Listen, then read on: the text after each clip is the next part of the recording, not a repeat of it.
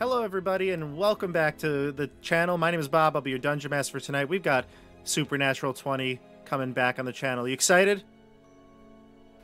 Woo, Let's go. Yeah. Yeah. So good to see everyone. Everyone looks great, rested after the new year, especially Steve and Andrew. Honestly, the two of you, you are glistening. You gotta tell us Andrew. your secrets. Andrew in particular looks very relaxed tonight. All joking aside, though, Steve was having some technical difficulties. Andrew had a new baby recently, so he won't be joining us. But we do have Steph back, and Michelle, and Christian, and I'm so excited to play. So we're going to dive right in. We're playing another Arcane Library adventure. As usual, I will not tell you the title until after we're done, but it's a good one. So let's introduce the characters. Why don't we start with Michelle? Tell us who you're playing today. Hello, everybody. I am playing Bear, who is a deep gnome barbarian. He's like, he's an older dude, but he's still spry, young at heart. I try to frame him as like a very wholesome being who likes to support his friends and is very, very blindly loyal. He's also like a lifelong fan of Dobby, who is legendary in some gnome communities. So Bear will be sad because Dobby is not with us today. Yes, that's right. So Andrew won't be here today, but that's actually okay because this is going to be a bit of a change of pace episode. I think you'll see pretty soon. We go to Christian. Tell us who you're playing. All right. Hi, everyone. I'm playing Azula, the Shadow Sorceress. So, yeah, my good friend Bolin died last season, so, yeah. That was last season spoiler. Sorry about that. We'll put a spoiler tag. It's okay. And, yeah, so Azula's a completely kind of different character. She's a little bit more aggressive, a little bit more fearless, I guess. So, yeah, I'm excited.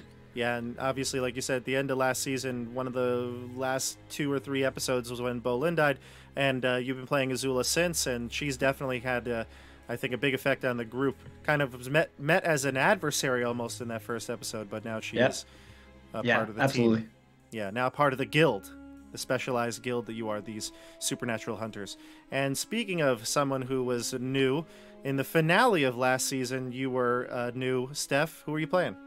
Yes. So my current character is Bork the Hork, sometimes called Brock. He responds to either. We don't know. He is he is a half orc rune fighter. So he looks more human than orc because so he's kind of like a little low key, but he's got all these runes on him to try to help and both healing and fighting. So hopefully I've been pretty good so far not dying this season. So hopefully keep it on that trend. Yeah. And we'll see how you can fare without your 2 companions, your cleric and your wizard. So we'll see. But I'm excited to play today. So let's dive right on in. Woo!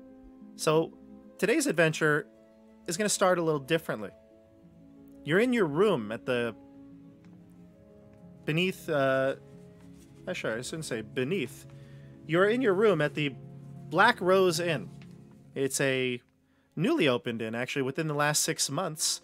Has a new proprietor named Cecil, who's a half-orc. You met him as you came into the to the tavern area, the first room when you entered tonight, to get out of the rain. It's a bit of a stormy night, and you've been on the road. Obviously, you go from place to place with your guild to inspect and investigate supernatural occurrences. And, most of your life takes you on the road. Long journeys, weeks could go in between each mission. And so this night, this cold fall evening, you headed in for safety of the Black Rose Inn. And Cecil, who is the half-orc proprietor, he's told you a little bit about it. You walked in and you saw that there was a tavern full of patrons. He works the bar and manages the guests. He gave you a room up in the second floor. But he was telling you a little bit about his endeavors. He's a former, I guess you might say, adventurer, but really more of he was a gladiator in his youth. And you notice that above the hearth in the tavern is his spear and short sword above his shield. Those were his weapons of choice back in the day. you shared some stories, swapped some adventure tales, and then headed up for the evening.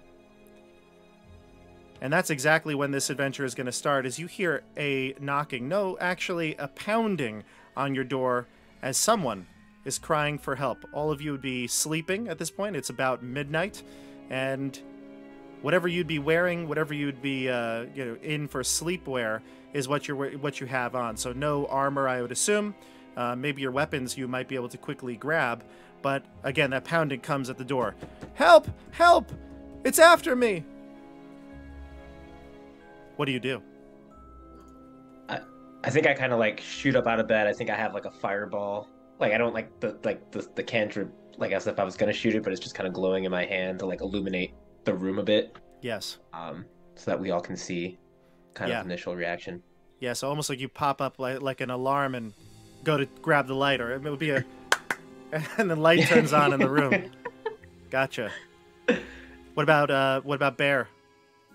Bear is going to just like slowly open his eyes and be like, man, I just fell asleep.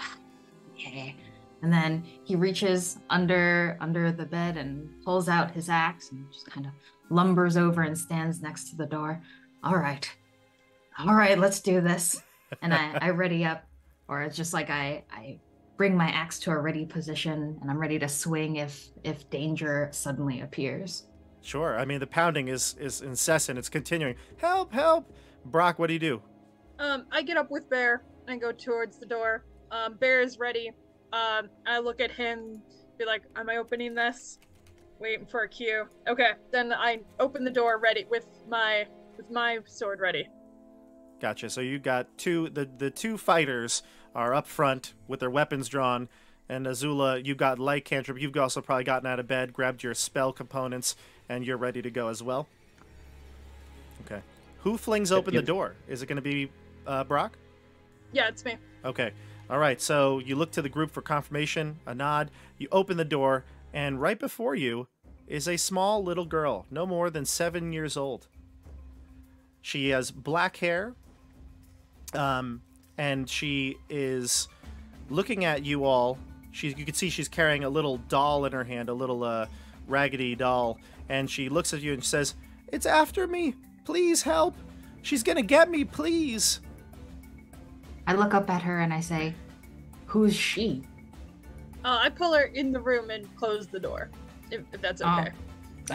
Okay. All right. Well, welcome to the room. And I close the door, and then I whip out my immovable rod, and I wedge it against the door, and I click the button. So now the door is secured. Definitely is not going to be open easily. So you secure the door with the rod. You pull the little girl in. Again, like I said, she has dark hair and dark eyes. She's wearing a blue dress with a matching bow in her hair. And she also has that raggedy doll that she clutches to her chest. And she says to you all, "It was a ghost! It was after me! It's coming! It's in the hallway!"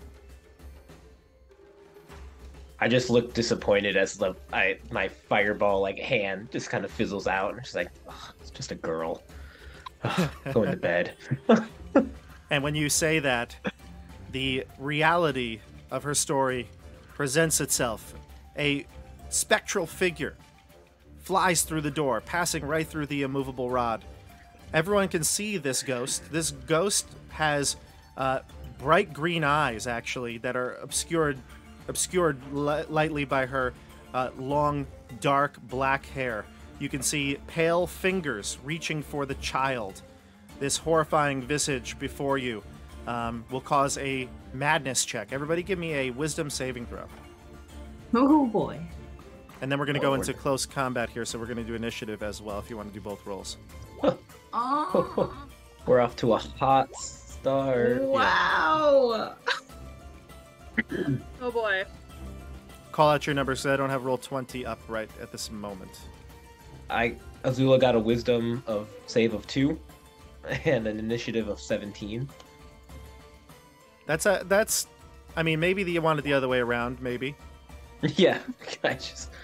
Well, wait till you hear my numbers, Bob. Oh boy. There. Let's switch it on over to roll 20. For the wisdom save, I crit failed. Okay. And for initiative, I got a 22. Just like Christians. Perfect. It's, it's Ideal. nighttime. We're And Steph, sleepy. what'd you get? I got an 8 for wisdom. Doing really awesome at. So I failed that one. And give me 1 second for my initiative. Here we are. My initiative is 14. All right, awesome. Okay, so I've got Bear at 22, 17 for Azula, 14 for Bork, and we have the creature, who I actually didn't roll for, but I'll roll for that in a second. So just to describe the scene here, as this ghost comes in, it's got that almost like I imagine like the Ring, the ghost from the Ring, where it's like that dark, wet hair just kind of dripping over its face, bright green eyes kind of glowing from it, and it reaches out its hand towards the girl, and this freaks you all out. I mean, you weren't prepared for this. Maybe your training and your job has trained you for this, but you were sleeping moments before this. And when this happens, you spring into action. Obviously, Bear, you're going to go first, but it looks like everybody here has lost a madness point. So just mark that off. And if you're interested to know what our madness system is, you can check the link below in the description for our house rules. All right, start with you, Bear. What are you doing? Well, I suddenly am not sure if my axe will really do anything, because I saw how this ghost moved through the door. But I'm gonna at least give it a go. So I'm going to swing with my axe. And an 18 to hit. That will hit. Oh, okay. All right, we hitting. Nice. And then, yeah, thanks. Okay, and then I was holding it two-handed? Yeah, I would assume so. Yeah, because you're not even... You just woke up, so the only thing you have in your hands is your axe. Right, and my axe. So it looks like I do 13, or 13 is what I rolled. I don't know how that is processed. Yes, because it's a ghost, so... I forget, was your magic axe magical? No, right? I don't believe so. No. So you get the sense that not all of it goes through. You get a tug of resistance, but a lot of it just kind of flails through the spectral figure. But that's your action. I think you have another attack, correct? You have double attack? Oh, snap. Yeah, sure. Okay, cool. And you're not raging, right? You're just doing normal attacks yet? I'm not raging yet. I'm too sleepy to rage. Maybe when I wake up a little more. There you go. Get some coffee. That'll rage. Exactly. That hits too, though, Michelle, with that 15. Oh, sweet. Okay. And then 6. Okay. So, yeah. Yep. So 13 and then 6. Got it. Perfect. So you get a sense, again, that half the damage has gone through. You're obviously... Your room is very small. I mean, it's a room in an inn. So probably at the widest, it would be, 25 or 30 feet. And it looks like there's 2 sets of double bunk beds that you've, the 3 of you, since it's only the 3 of you, you figure you can all fit into this one room. So maybe a 20 by 30 room with the double bunk beds, a drawer, a dresser, and then that's it, right? That's the room. All your stuff would be stored either in a closet or to the sides of your beds. So it's very close. You can get to any position that you would need to in one move. Okay. All right. Thank you. So, and the 2 of you are at the door. Azula, you might be by your bed. Right. Let's go to Azula. You're next with a 17. Great. So I'm far enough away where I'm more than 5 feet, so I can do a 100%. I'd say you could be as far as 20 feet from the door if you'd like. Perfect. So I'll have that firebolt shoot out. That's a 26 to hit. That'll hit. All right. So it should be 11. You total. connect for the for the 11 fire damage. And did I forget? Did you prepare that spell ahead of time? Were you readying an action? I forget. No, I never really specifically said. I kind of just was like, okay. I created the fireball just as for light. It was not meant to be as like an attack initially. I see. So. Okay, it was a light spell, and you just had your flame in your palm. Okay. Yeah, type of thing. Yeah. Gotcha. All right. So now it is the creature's turn, unless you have anything else to do. No, that's right. it. Does it look like it took that full?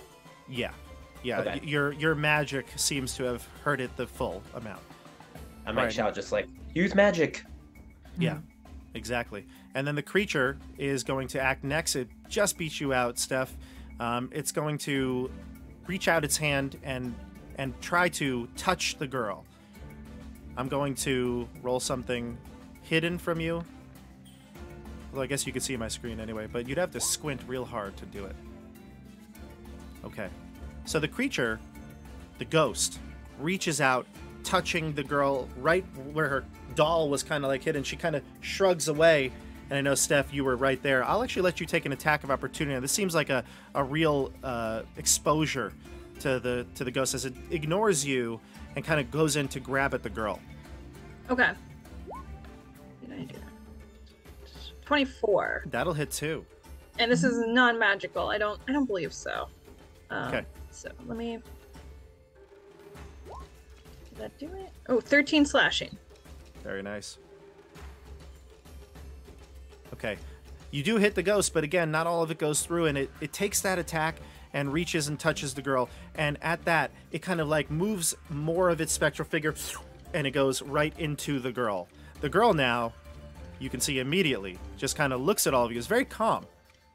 Kind of almost drops her doll to the floor, and it kind of just hits onto her foot and kicks off right next to you, Bear. And the combat is over. I'm going to remove the immovable rod from the door, and I'm not going to touch the doll. I'm gonna kind of eye it skeptically. Kind of wish Dobby was here. He would have been helpful. You can we investigate the doll? Yeah, the combat just ceases, and you look around, and there's this girl. She seems very calm now, and she looks to all of you and just kind of looks and starts to move. She moves towards the door as if she wants to leave. This is weird, right? Like, I don't know much about kids, but that doesn't seem right. Just like, hello, we saved your life. I'm gonna kind of move in between the kid and the door, just like not touching her, just like seeing what she does, if I'm able to. I don't know how much room there was. Yeah, you let her open the door? No, I don't let her open the door. I get sorry. between her and the door. Oh, you get between her. I gotcha. Yeah, she'll try. I mean, she wants to leave. She has to move to the left, move to the right. Her face is expressionless now. She was once this terrified little girl. Now she seems super calm, and she tries to reach for the door handle behind your back. I'm not gonna make you roll anything. You're able to prevent her from doing so. Okay. Is the doll on the floor? Yep, the doll's on the floor. Hey, you forgot your doll. She'll look back at you when you speak to her, but then give you a blank stare and just turn back towards the door again, trying to fumble and get through Steph's character. Is the doll glowing or anything? Like, can I investigate it? Yeah, go ahead. Give me either an investigation check or perception, depending on what you want to do. If you're like trying to figure something out about the doll, if it's got some sort of mechanism. I'm gonna roll perception on the girl to see, because she's like right in front of me. If I see anything weird. Oh, I crit. Yeah, I rolled a 5, so the doll's a doll. Yeah, you notice though the doll has a little, like like in Toy Story, Andy writes Andy at the bottom or something like that. This doll has the name Nell at the bottom, like on the leg or something. It was carved into the or sewn into the whatever the stitching would be. It says Nell on it. Okay, I critted with my perception on the girl itself. Yeah, I mean, you give her a thorough inspection. You look behind her ears. You look, kind of pull down her eyelid, and then you look, and she seems so normal, except for the fact that she's just got no emotion. She is not talking, and she just wants to keep pushing to the door. Guys, I got nothing. Should we follow her? Maybe let her go wherever? Yeah, I'm gonna pick up the doll and give it to her and say, Nell, take your doll. Okay. She we'll grab it if you like put it in her hand. Otherwise, Yeah. she won't really care for it. But she'll take it if you put it there, and then she'll open the door and begin to walk out into the hallway. And this is one long hallway that leads to a staircase that you came up to get to the floor, which leads down back into the tavern area. And she starts walking towards the stairwell and the tavern area. You might see a couple of other patrons of the inn, you know, sleepy-eyed and now awakened by the noise, look out. And they'll watch you as you're processing down the hall with this little girl. Before she gets too far, would it be weird if we put a rope around her?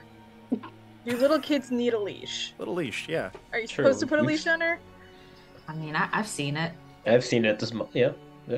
Okay, so I guess, like, as nicely as I can as this half orc on this little child, put a rope around her like a leash. And just follow her. Okay. And people look at me, I'm like, don't worry, I'm just letting her go outside to do her business. Don't look over here. Taking her for a walk, nothing to see here. Okay. So you put a rope on her and walk her down like a leash, kind of like on a backpack or something. How do you said you attach her Yeah. which way? I have it like around her waist. I assume she's not like, she doesn't sound like she's fighting me if I'm pulling down her eyelids and that earlier. So just like around her waist in like a slip knot, like cattle style, I guess. Yeah, gotcha. So you're kind of walking the kids girl in down the Disney. steps. Yeah, you get some weird eyes from the patrons as they're unsure of what to do, if this is their business or should they be intervening. But again, they see you three adventurers heading down. By the way, are you gathering your items? Are you putting on armor? Oh, I would think, yeah. I mean, I wouldn't have left the room without it. So But- that's fine. That's fine. Bear, you don't wear armor, do you? I do not. But Okay, I so- would have like picked up my equipment and Yeah. anything I had lying around. That I would makes have grabbed sense. it before leaving. That makes sense. And Azula, same to you. Do you wear armor? Christian, do you wear armor? Yeah, I do, but I feel like I would be kind of wearing something. I think I'm wearing like light armor. It feels like it's not something super heavy. Okay. So then would you don the armor at this point? Because you wouldn't be sleeping in your armor. Right, yeah, I would. I'd probably grab it and put it on as we're walking. Okay, so perhaps before leaving and putting the leash on the girl, you all don your armor, get your things, and you start to head out. And the girl, probably if you were to take some time, minutes to like prepare, she would grow frustrated, Steph. And as you tie the rope onto her, and she starts to, you start to like prepare for leaving the room, I would actually say though that she'll fight you a bit. Nothing you need to roll for, but she's gonna like try to do her best to push you, to restrain, to pull on that rope, and she'll eventually realize that she can't do it, but she'll try anyway. And then when you finally open the door, she'll like rush out, and she's trying to run down this hallway, if that's the case. Is there any difference in the way you... I mean, I've fought kobolds before. I know what I'm doing. She's fussy. I just put her under my arm until we're ready to go, and then Okay. let her go on the leash. Okay, so you start walking down the hallway with the leash, and it's at this point that you gain those eyes, people looking at you as they peer out their doors. They crack open their doors to look at what's going on, and then about halfway through the hallway, the little girl kind of just stumbles and then falls to her feet. Give me a perception check, Steph, because you're watching her and you're kind of walking her down. Yeah, sure.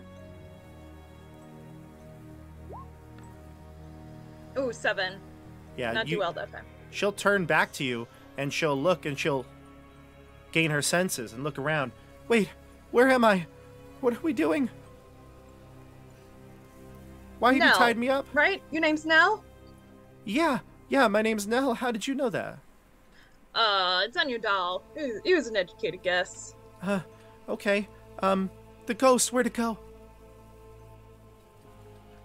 Possibly in you? We don't know. In me? Yeah, I think maybe. I am not good with kids, and I look around at the other two to see if anyone's gonna help me out here.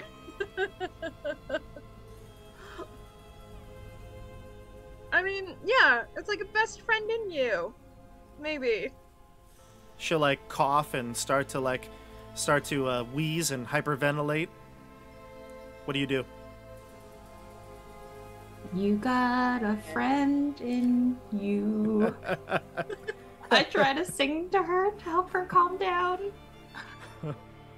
I'd be like, it's fine. You got us here. We're here to help you.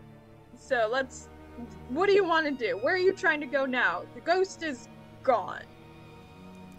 I don't know where I'm going. I was supposed to stay in my room. My mom and dad told me not to leave. But then the ghost showed up. So I guess let's go to your room. Which one is your room then?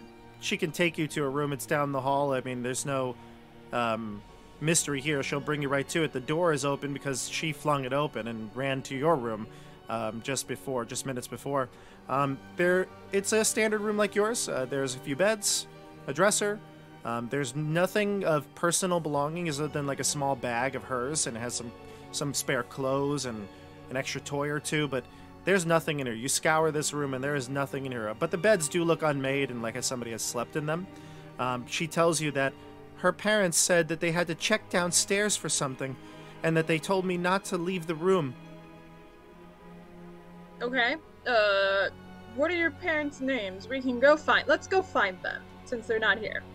That sounds like a thing.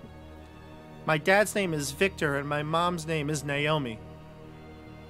Naomi Victor, got it. Okay. Why don't you come with us? Okay. You can hold my hand. We're still probably gonna keep the rope around you, but that's fine. That's fine. Okay, that's fine. I'll trust you. Dorothy says she's scared and she points to the little doll, but Mommy and Daddy told us to be brave. Oh, that's a good plan. So I guess I guess we lead her downstairs to try and find the parents. Sure. I'm holding her hand, but I still have the rope, like I said. Like it's like those kids at Disney where they got the stretchy thing on the arm. Yeah, a little wrist. backpack leash. Yeah. Makes sense. Anything you want to do, either Azula or Bear? I'm kind of muttering to myself, I bet Dobby and Yagni are doing something cool right now. Or babysitting a kid. All right, so you Bear, go ahead. What are you doing? Oh, I will kind of put my axe back, and then I'll walk along Bork, and I'll look at Nell and say, like, Nell, if you'd like, I can hold your hand while we walk. I see like she's being carried, so I'm like, we can hold hands if that would help you feel better. Dorothy would like that, she says. Oh, And she'll hold your hand. okay. And then I carefully take Dorothy's little paw or whatever appendage she has. Yeah, it's a rag doll, so maybe it's human. It's human. Oh, okay. Human doll. All right, I'll take Dorothy's little hand and be like, okay, Dorothy and I are holding hands. Let's go. All right, so you head downstairs into the tavern room of the Black Rose, and it's here where you realize this dark room that you remember from before, this tavern room that was full of people in the hearth, is drastically different in the dark. There's no light source here, so if you have to have light, like Azula, you're a human, right? Yep. You have light spell still cast? Are you using that as your... I don't have the light spell. I was just kind of... Oh, using like your flame in your hand. Yeah, it was just... I have a cantrip fireball, or fire blast. Fireball, so yeah. I assumed that could just make my hand glow, or at least that's fine. figured You it would like look gathered it in your hand, prepared to attack it, and Yeah. So we do need light source then for you if you need it. Can I use that as my light source? I wouldn't say that it would be constant, like it would be like a flash in the pan sort of thing. So Got it. No, it would in a pinch when you need just a brief light to see what's going on, but it would only last for a split second. Oh, okay. Probably have a torch in the room we can take. Yeah, I was gonna say, Yeah. is there any lanterns or anything Yes. on the wall? Yeah, you could so take a I'll just- lantern. Yep. Okay. I'll just light it. So the downstairs area is much different in the dark, so at least get a sense of it, that it's different. You head down and you can see this once you get in. The chimney is completely empty at this point, right? There's no fire in it. It's been extinguished. And you can hear a wind kind of blowing through that chimney, causing a low growl throughout the entire room. Once you get down to the bottom of the steps, you can see the entirety of the room and see Cecil, the owner of the Black Rose Inn, standing rigidly behind the shadowy bar. He polishes a glass, staring into the darkness. What do you do?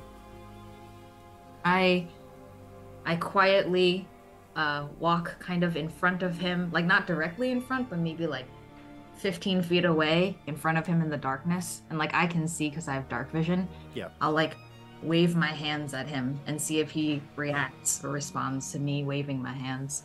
No reaction. He doesn't break. Cecil's a half orc like me, so I guess I go over there and be like, "Hey man, I got a kid. Have you seen people who need a kid?" You finally bring Eliza into the room, and Cecil will put down the glass slowly, carefully, drop his rag to the side, and spring into action. He'll jump over the countertop and run in for a charge. We're going to roll initiative again. What Oh man, is these people are going- so weird. Let's see. We chose a weird place to stay the night, guys.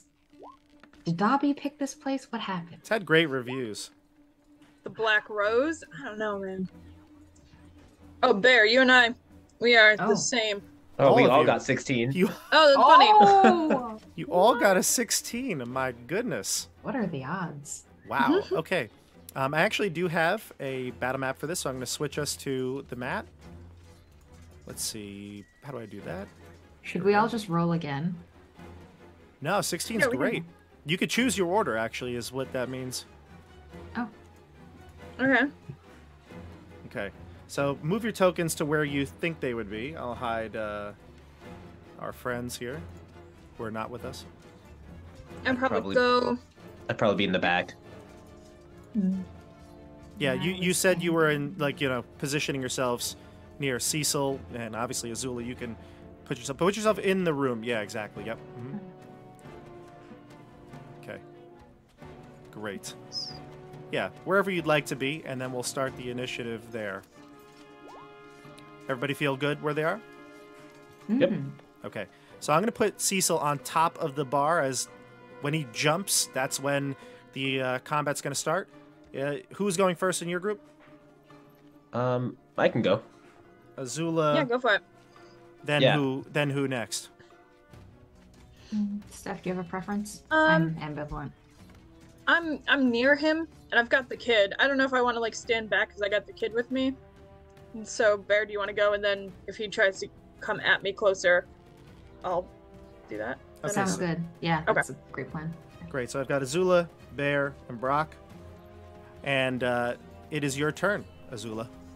All right, I'm gonna go with a ray of frost at our guy there, a 17. 17 will hit. All right, so that's gonna do 6 cold damage, and his movement is dropped to 10, I believe. Oh, it's reduced by 10 feet. Yes, exactly. The Ray of Frost will do that to him. So yeah, Yeah. that's perfect. Actually, that's good because you want him to slow him down anyway.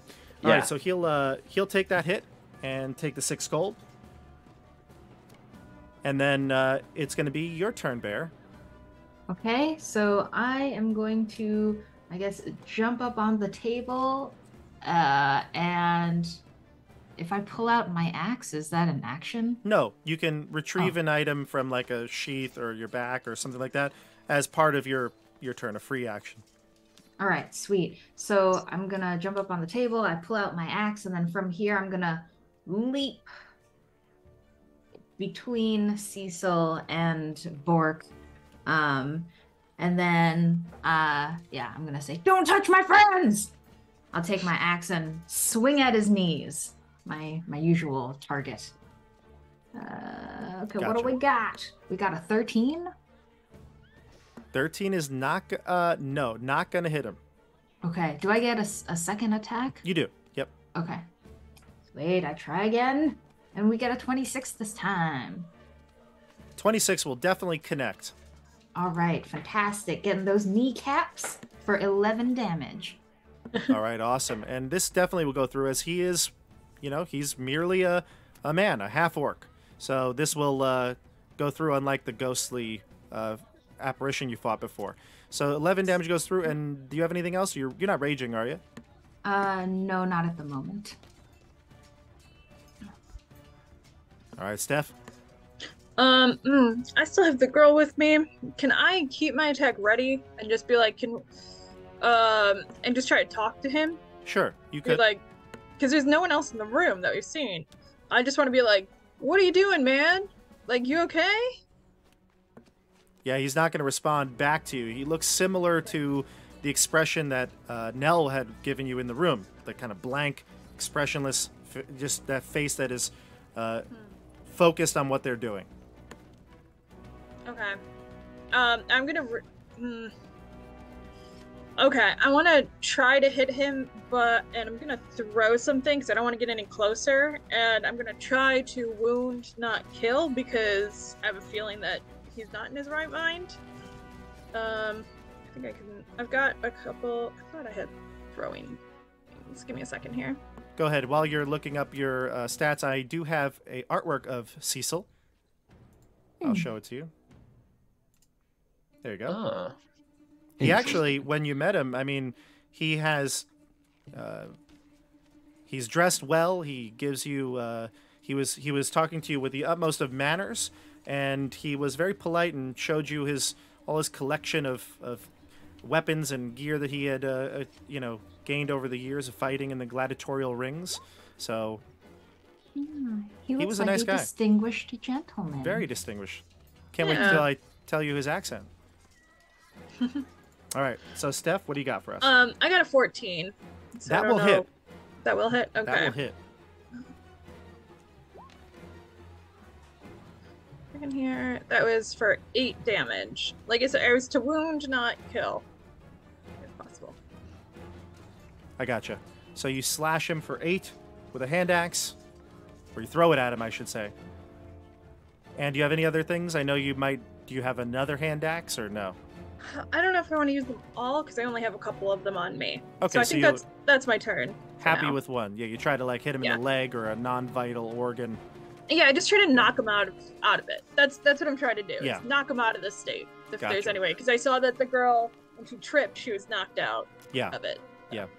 No worries. So, okay, so what he'll do is he's on the bar. He'll hop down and get on the same. Well, I guess not the same level, not eye level with Bear, but at least on the same floor as Bear, and grab one of those stools, and he'll try to bash it over your head. It's an improvised weapon, so you won't get his proficiency with it, but he's pretty powerful. Let's see how this goes. Bear, I need you to do me a favor, actually. Can you roll me a percentile dice? The D100? Interesting. Okay. I wonder, will this send to roll 20? Did it send it over? Yep. Oh, yeah. Nice. I got a 74. Can you roll it again? Yes, I can.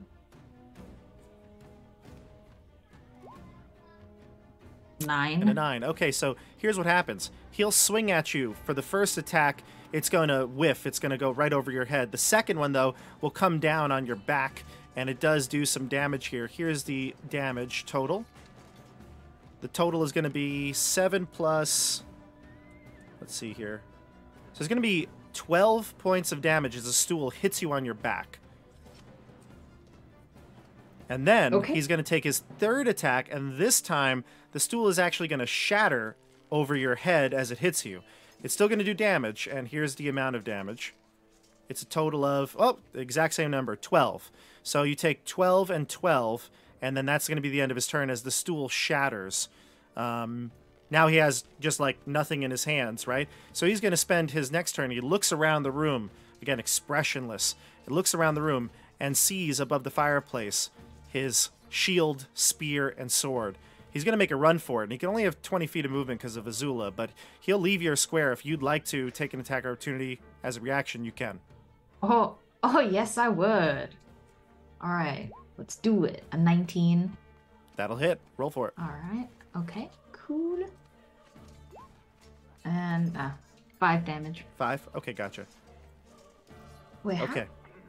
How is it 11 for one hand and 5 for 2? Because you rolled a 4. Sorry, you rolled a 7 out of your D8 for the one-handed, and it looks like you rolled a 1 for your two-handed slashing. Wow. Okay.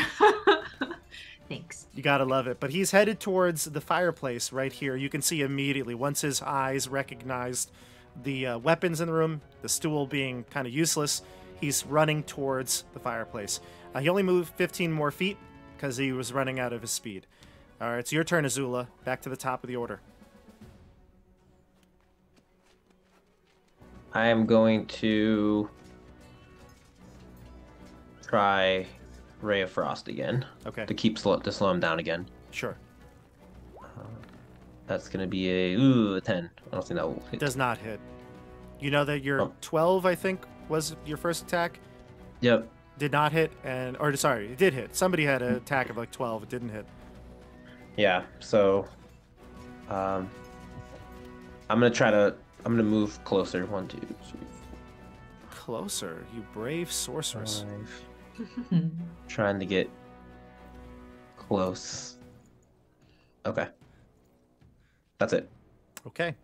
All right, so you head over to the middle of the room. You hide behind one of the tables, get between that table and him. Yeah. And then we go to Bear. Okay. I have an idea, but I don't know if it's feasible in one turn. Can I run it by you real quick? Absolutely. Okay, so I'm standing behind him. Like, I imagine he's facing the fireplace, so I'm behind his back. And I'm thinking that I would like to run and tackle the backs of his knees, thinking that might make him fall. And then if he's on the ground after that, if I have space, I'd like to take out my immovable rod and pin him down, like, by his neck. Would that be feasible within one turn? Not within one turn, but you could definitely make a athletics check to try to push him down, like to trip him. That would be doable. Okay. And then in your next turn, you can use the action of using the item to pin him down. You make opposed athletics checks to do both of those things. Okay. Then yeah, I'll try to trip him at least. Okay, so give me your athletics check, and okay. He is bigger than you. You're size small, correct? Yes. Okay. I am little. I got a 14.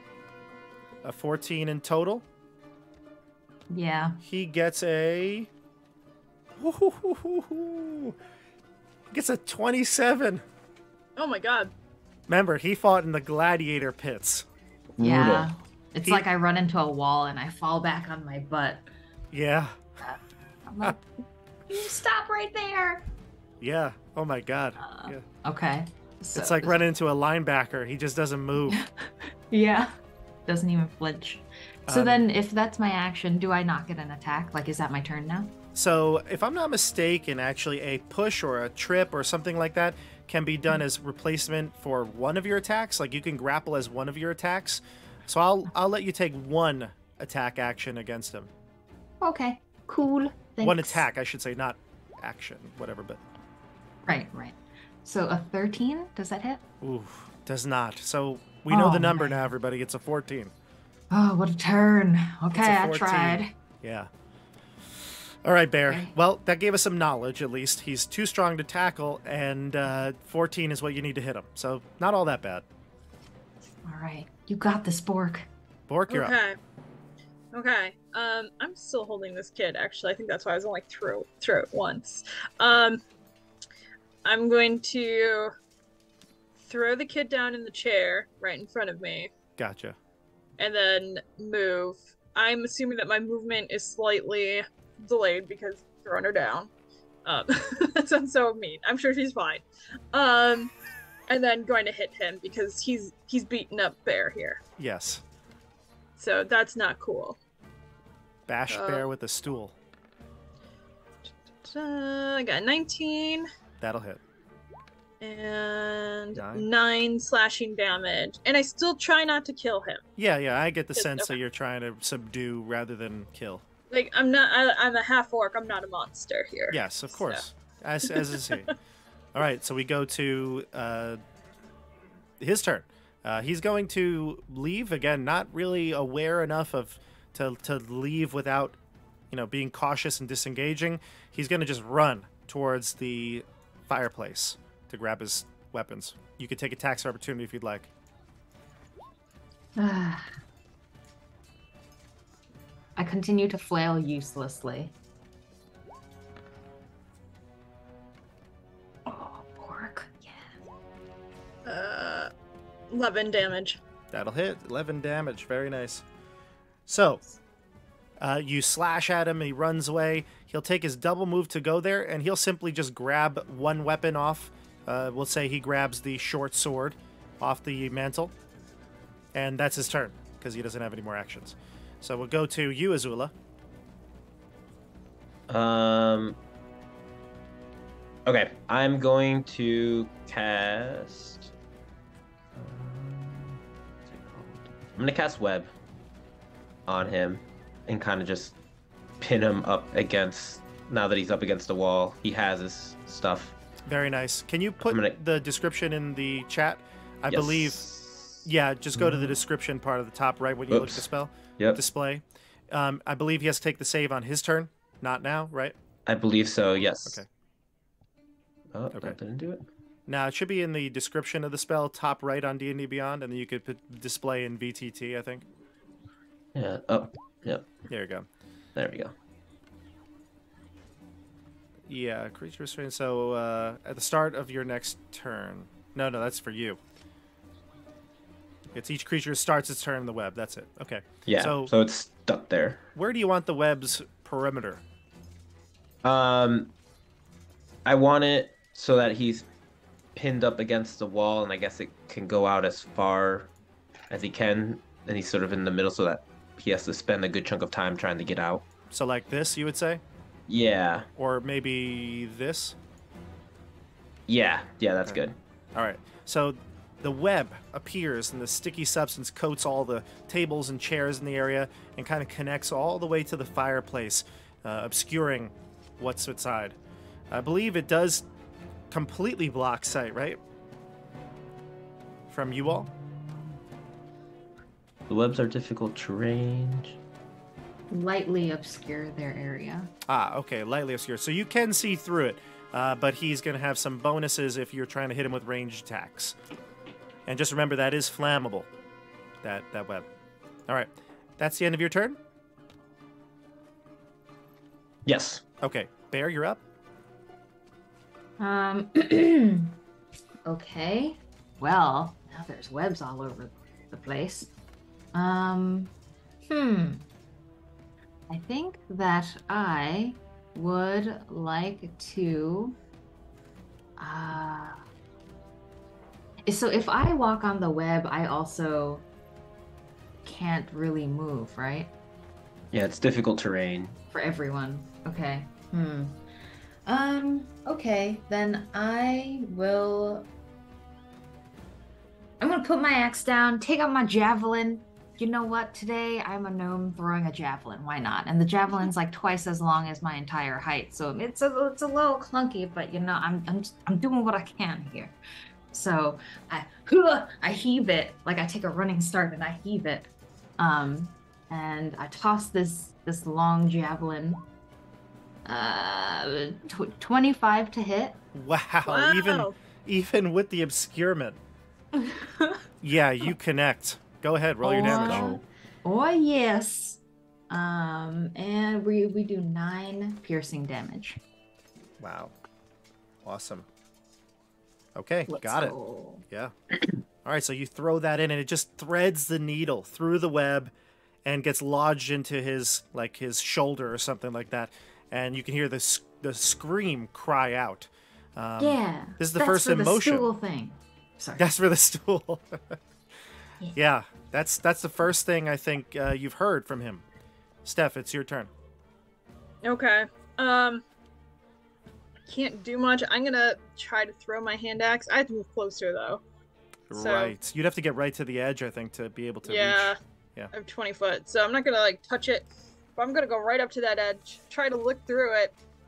I'm gonna look back at Azula and go, "What the hell, man?" and throw a hand axe through there. Let's see if I hit. I don't know. Do I have disadvantage on this or? No, I'm gonna give him a higher AC. Okay. Oh yeah, I don't hit. It's an 8. It's like stuck 2 feet in front of me. Been like, I don't know what this is. All right, so think you that's miss. Yes, obviously the 8 will miss, and we're gonna just pause for a quick moment. Okay. Let's describe the scene here. So Steph, Bork just throws that axe and it gets stuck in the web. No avail with the attack. But as I mentioned before, when Cecil was struck with the javelin from Bear, you heard that cry come out, and that ghostly creature of the woman with the long dark hair and the green glowing eyes, she flies through the web again, uninterrupted by the web's stickiness. She'll just fly right through and kind of pass through you as well, and head this way to the northern area of the bar and go down underneath the floorboards. What? Am I like slime, like Ghostbusters? Or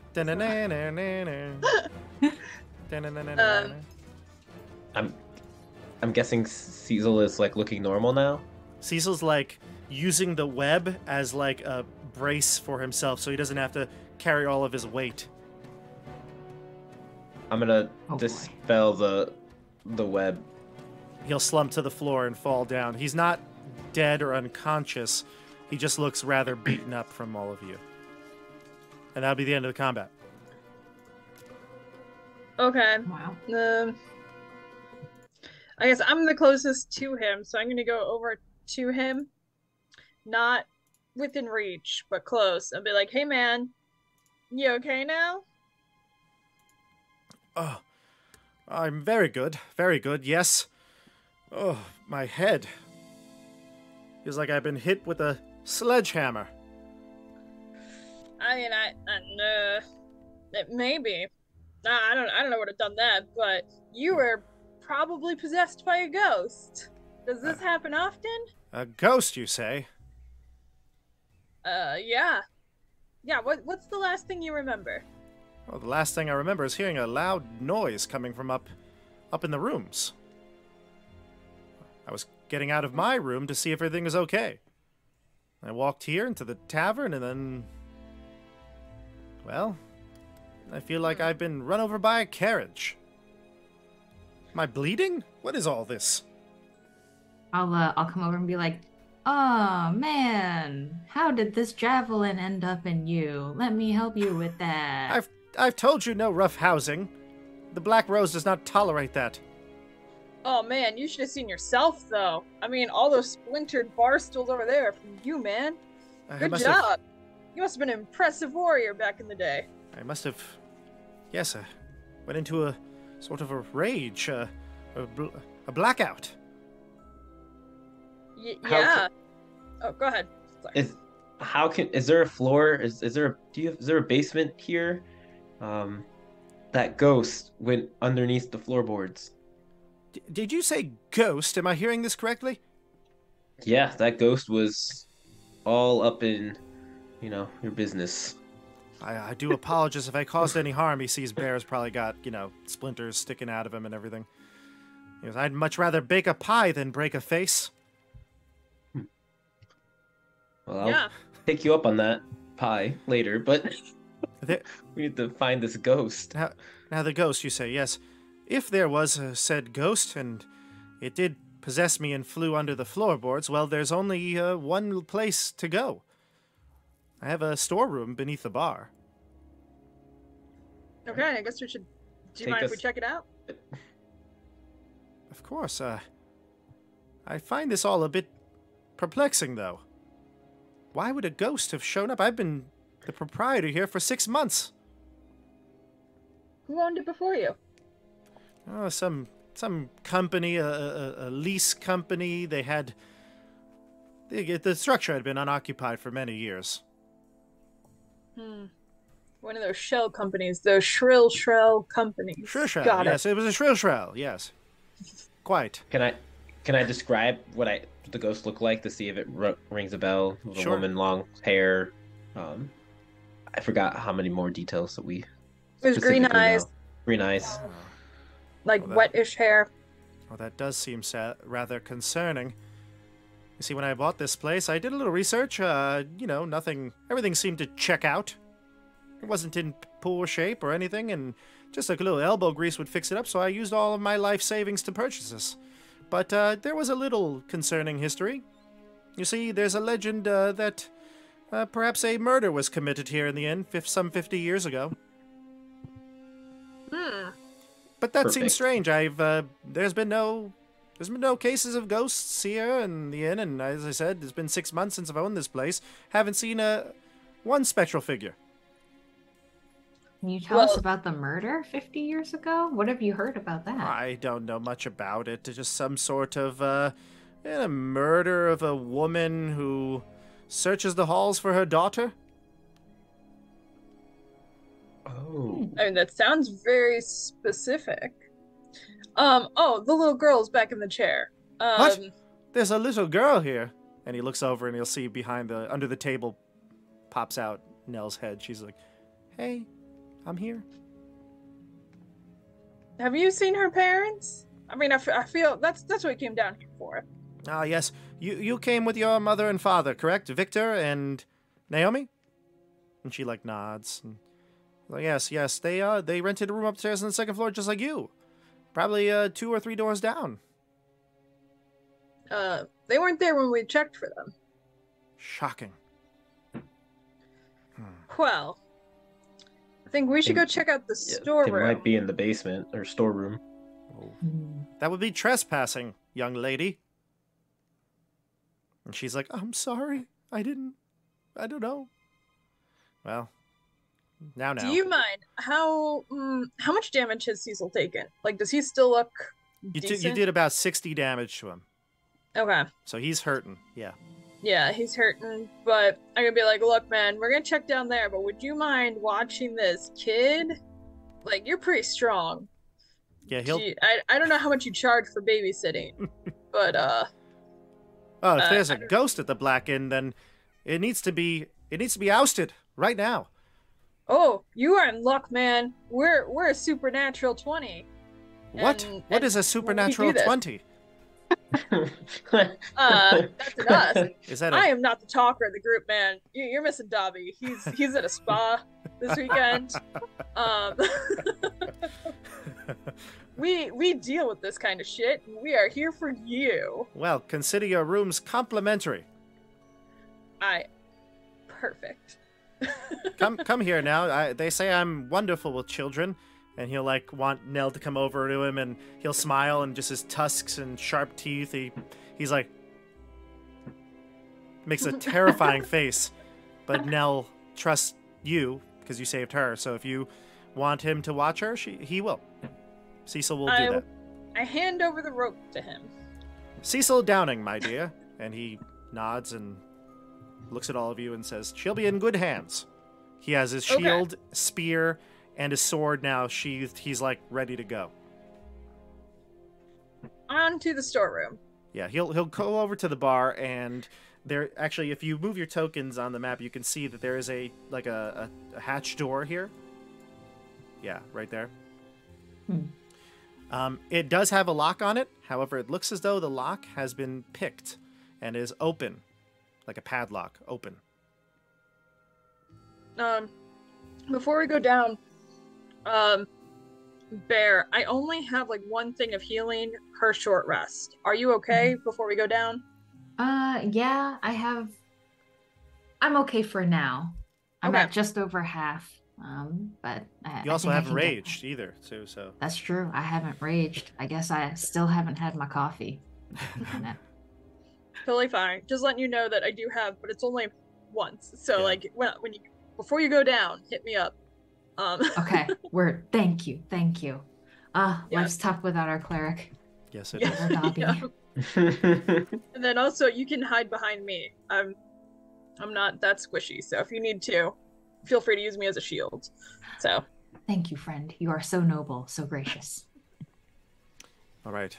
Okay. So healing is situated, not healing yet, saving your one heal because you have the healer feat, correct? Yes, I've got healer healing. Yeah. So once per short rest, I can use the healer's kit. So I try to use it sparingly when we don't have our cleric, or when we do have our cleric and he goes down. Yes, pretty hard. Exactly. So. Yagnir tends to do that. sometimes. Just go down real hard, like bad luck, and then just down. Yep. Especially if you whip out one of those jellies. Oh yeah, Oh, no. you know I love my oozes. Mhm. Oh, ooze. Yes, that's what it is. Well, there's some are called jellies, some are called puddings. So it makes sense. Tasty. Nice. All right, so let's move our screen. I'm gonna move us to another view.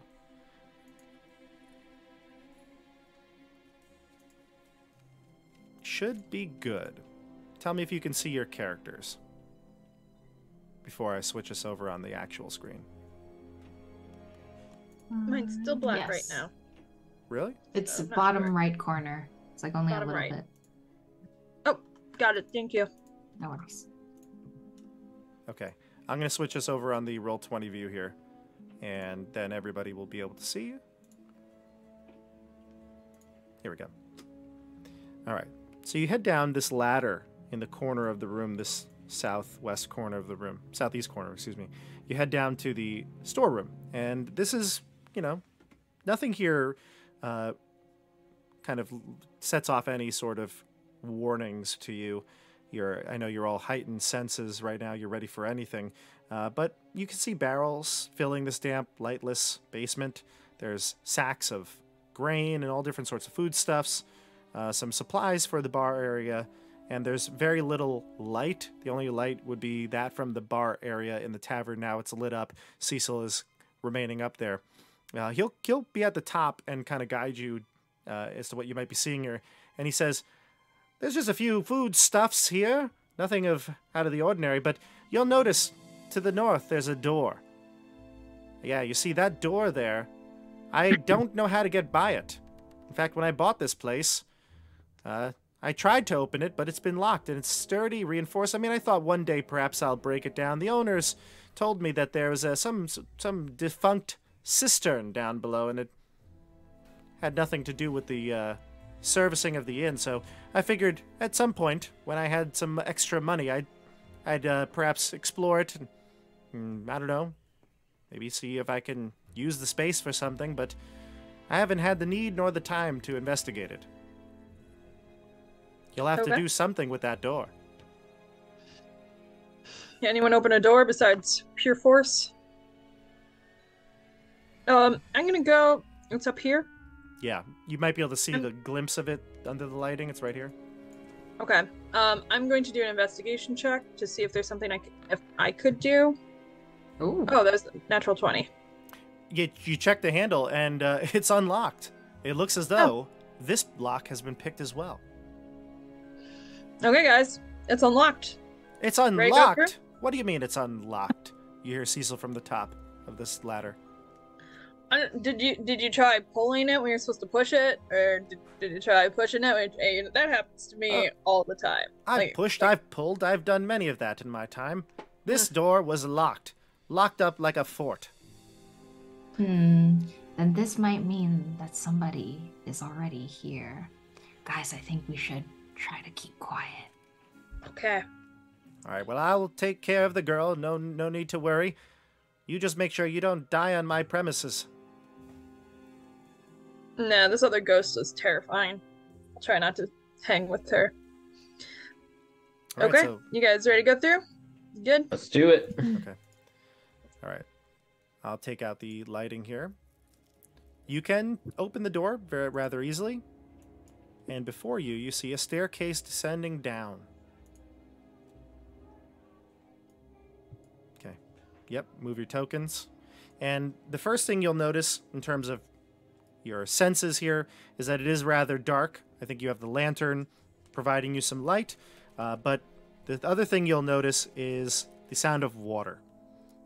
As you descend the Kinda wet steps. down here. Yeah, it's wet.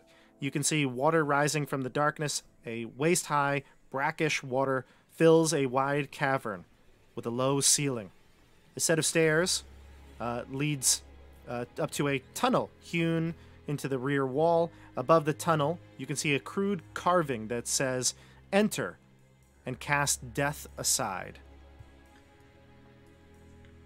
Why do I have a feeling we're going to be going into that tunnel? Because we have to go in that tunnel. All right. Okay. Shall So you said we? this water is waist deep, you said? Yeah, it's waist deep and it fills the cavern. The ceiling is rather low, so I'd say that you probably could almost, especially you, Brock, you're almost at the height of the ceiling. Okay. I rolled a 3. I was trying to see if there's anything in the water before I make my way that way, but it just looks like water to me. It does not look just like water to you. You Oh, peer even into with the a 7? water. Yeah, even with the 7.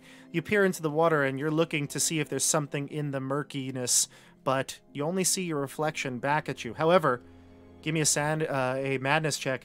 You can see a distorted version of yourself, a undead version looking back at you.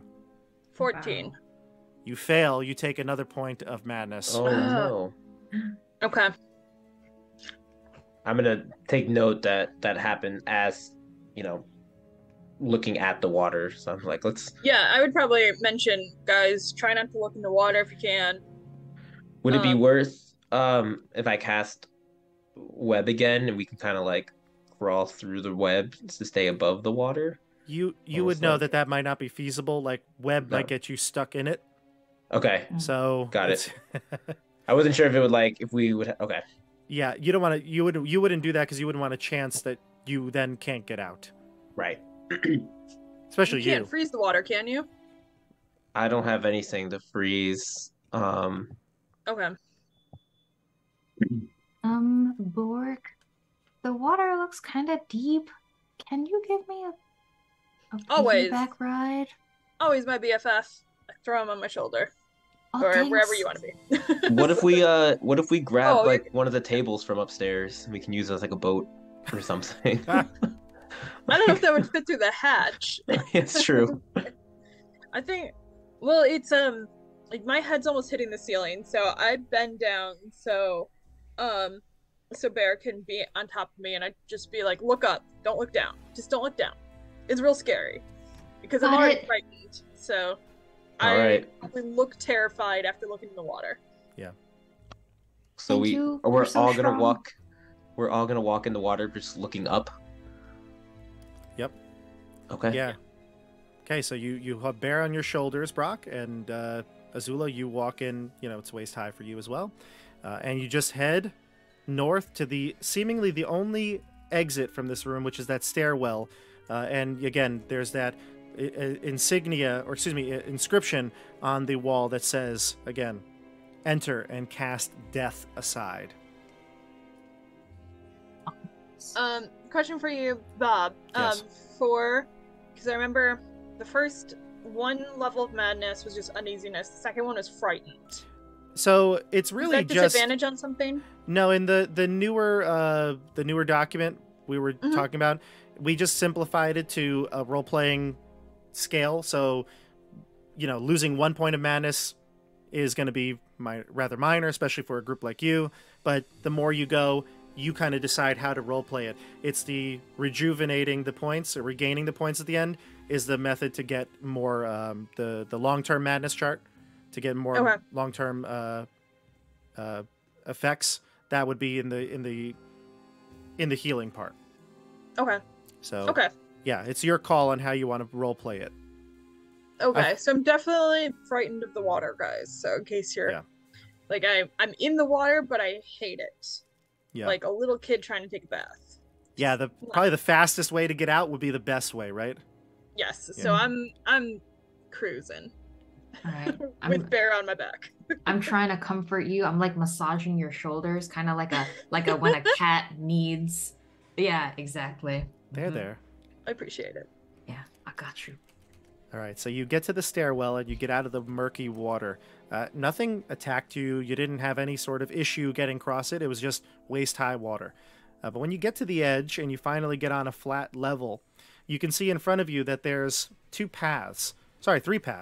One to the west, one to the east, and one north. The northern one might be the most obvious because it opens up into a rather large room. This seems to be a room of some sort of study. There is a table with papers all scattered all about. There are high-backed chairs gathering around the table. The yellow parchment kind of glistens as you can see there is some sort of a fireplace in here, and it is lit. Or at least some sort of a... What is that? Just want to make sure I'm not giving you the wrong information, but it's some sort of lighting. Yeah, it's a fire pit. I'm going to peer around, like, very nervously into the room without going into it too much. I'm going to roll perception to see if I see anything funky. Sure. Move yourself into the room. All right, that's a 17. I'm like right here at the edge of the room.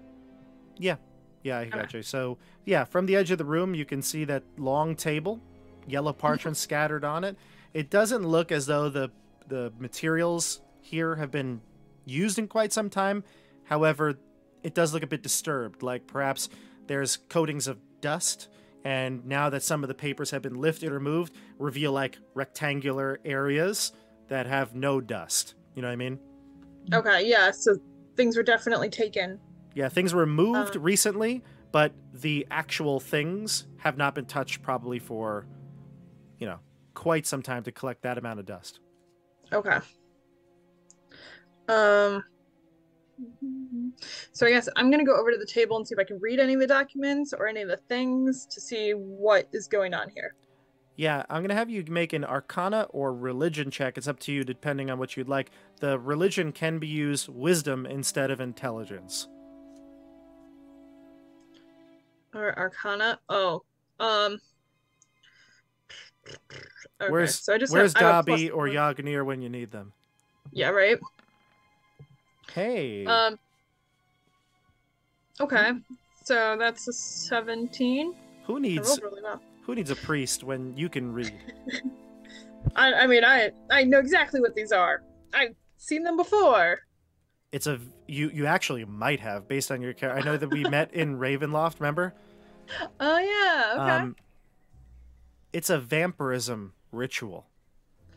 Ugh, hate these guys. However, because you rolled so high, you know that this is all BS. It's a hoax, basically. This is not the way to become a vampire. It explains that the ritual here explains that in order to turn into a vampire, you need to kill an innocent woman and bury yourself in the earth beneath her blood. And that's you, from your experience, especially being in the supernatural guild. This is not going to work. This is like the wrong information to give to somebody. You might as well be drinking Clamato juice with the goths. Come on, guys. Yeah. Okay. I relay that info to my team, being like, these guys are idiot vampire wannabes. So we're dealing with a whole bunch of dummies. And a ghost somewhere. So I feel a little bit better knowing that. I don't know if it's just false, but I'm feeling a little bit more relieved that these guys are just dummies. Yeah. What are you doing, Bear and Azula? I'm just looking around to see anything of interest. I noticed there's a hallway or an opening here at the top. Yeah, so the room with the chairs and the table and the parchment, that room has a connecting hallway to the north. It actually splits off into two as well, one to the left, one to the right. Do you want to head north or do you want to double back? Well, can I listen to see if I can hear the sound of water coming from anywhere else besides the chamber behind us that we just came from? Sure. Give me a perception check. I'm actually going to give you an advantage on this, Michelle, because your character is a deep gnome, right? Yes. Okay, go for it. A 12 with advantage. You can only hear the sound of the murky water behind you that you waded through. Okay. All right. Then I guess we go somewhere. But guys, I wonder if the ghost is trying to get revenge. Like, what if we had just let her go, right? Like after she goes into someone's body and then they try to go somewhere, like what if we just let them go and then see where they end up? Yeah, we almost tried that. We tried that with a little girl. She tripped. And then when she was in Cecil, she's just an angry ghost. I don't know if it has something to do with like the people too, because the little girl, she was just trying to get by us. Cecil threw you down hard with a bar stool, man. All right, fine. I don't want any more stools breaking across my back. I don't want that for you either. So I guess which way you guys think? You want to go north? See, continue on with this room? Or I know there's the two other entryways, but I mean, I'm curious if maybe they circle around or anything. We can always check. I guess I'll go into this room here. Okay. I follow. Okay, so maybe do a perception check, Bob, just what I see. I'll just describe the room to you first. Oh, you may not perfect. need to do too much. But yeah, so this area looks like a library of sorts. To the north, right? Yeah. So you head to that northern room beyond the meeting room, and you can see that there's a library. Dusty bookshelves line the walls, and there are bodies in here. There are two bodies, a man and a woman lying on the floor, blood running from their wounds. They are unconscious and located right here. I'll put the tokens on the map. What do you do? You said they're unconscious, but they're okay. I'm going to, do they look like, the little girl? I'm gonna look at their features. I would say that they resemble Nell. Okay. The father is a male human who looks, I'd say similar, darker skin, darker features like Nell, and is wearing white robes with an ornate green and silver surcoat. The woman looks like Nell in a lot of her structure. She is a human who is wearing a blackened chain shirt and a bandolier of wooden stakes around her chest, kind of like a sash. People out here thinking they're like Buffy the Vampire Slayer. Yeah. Okay, well, they're unconscious, but are they stable? I'm gonna check to see if they're stable. Medicine check to see if you can... okay. Yeah. Do I have medicine check?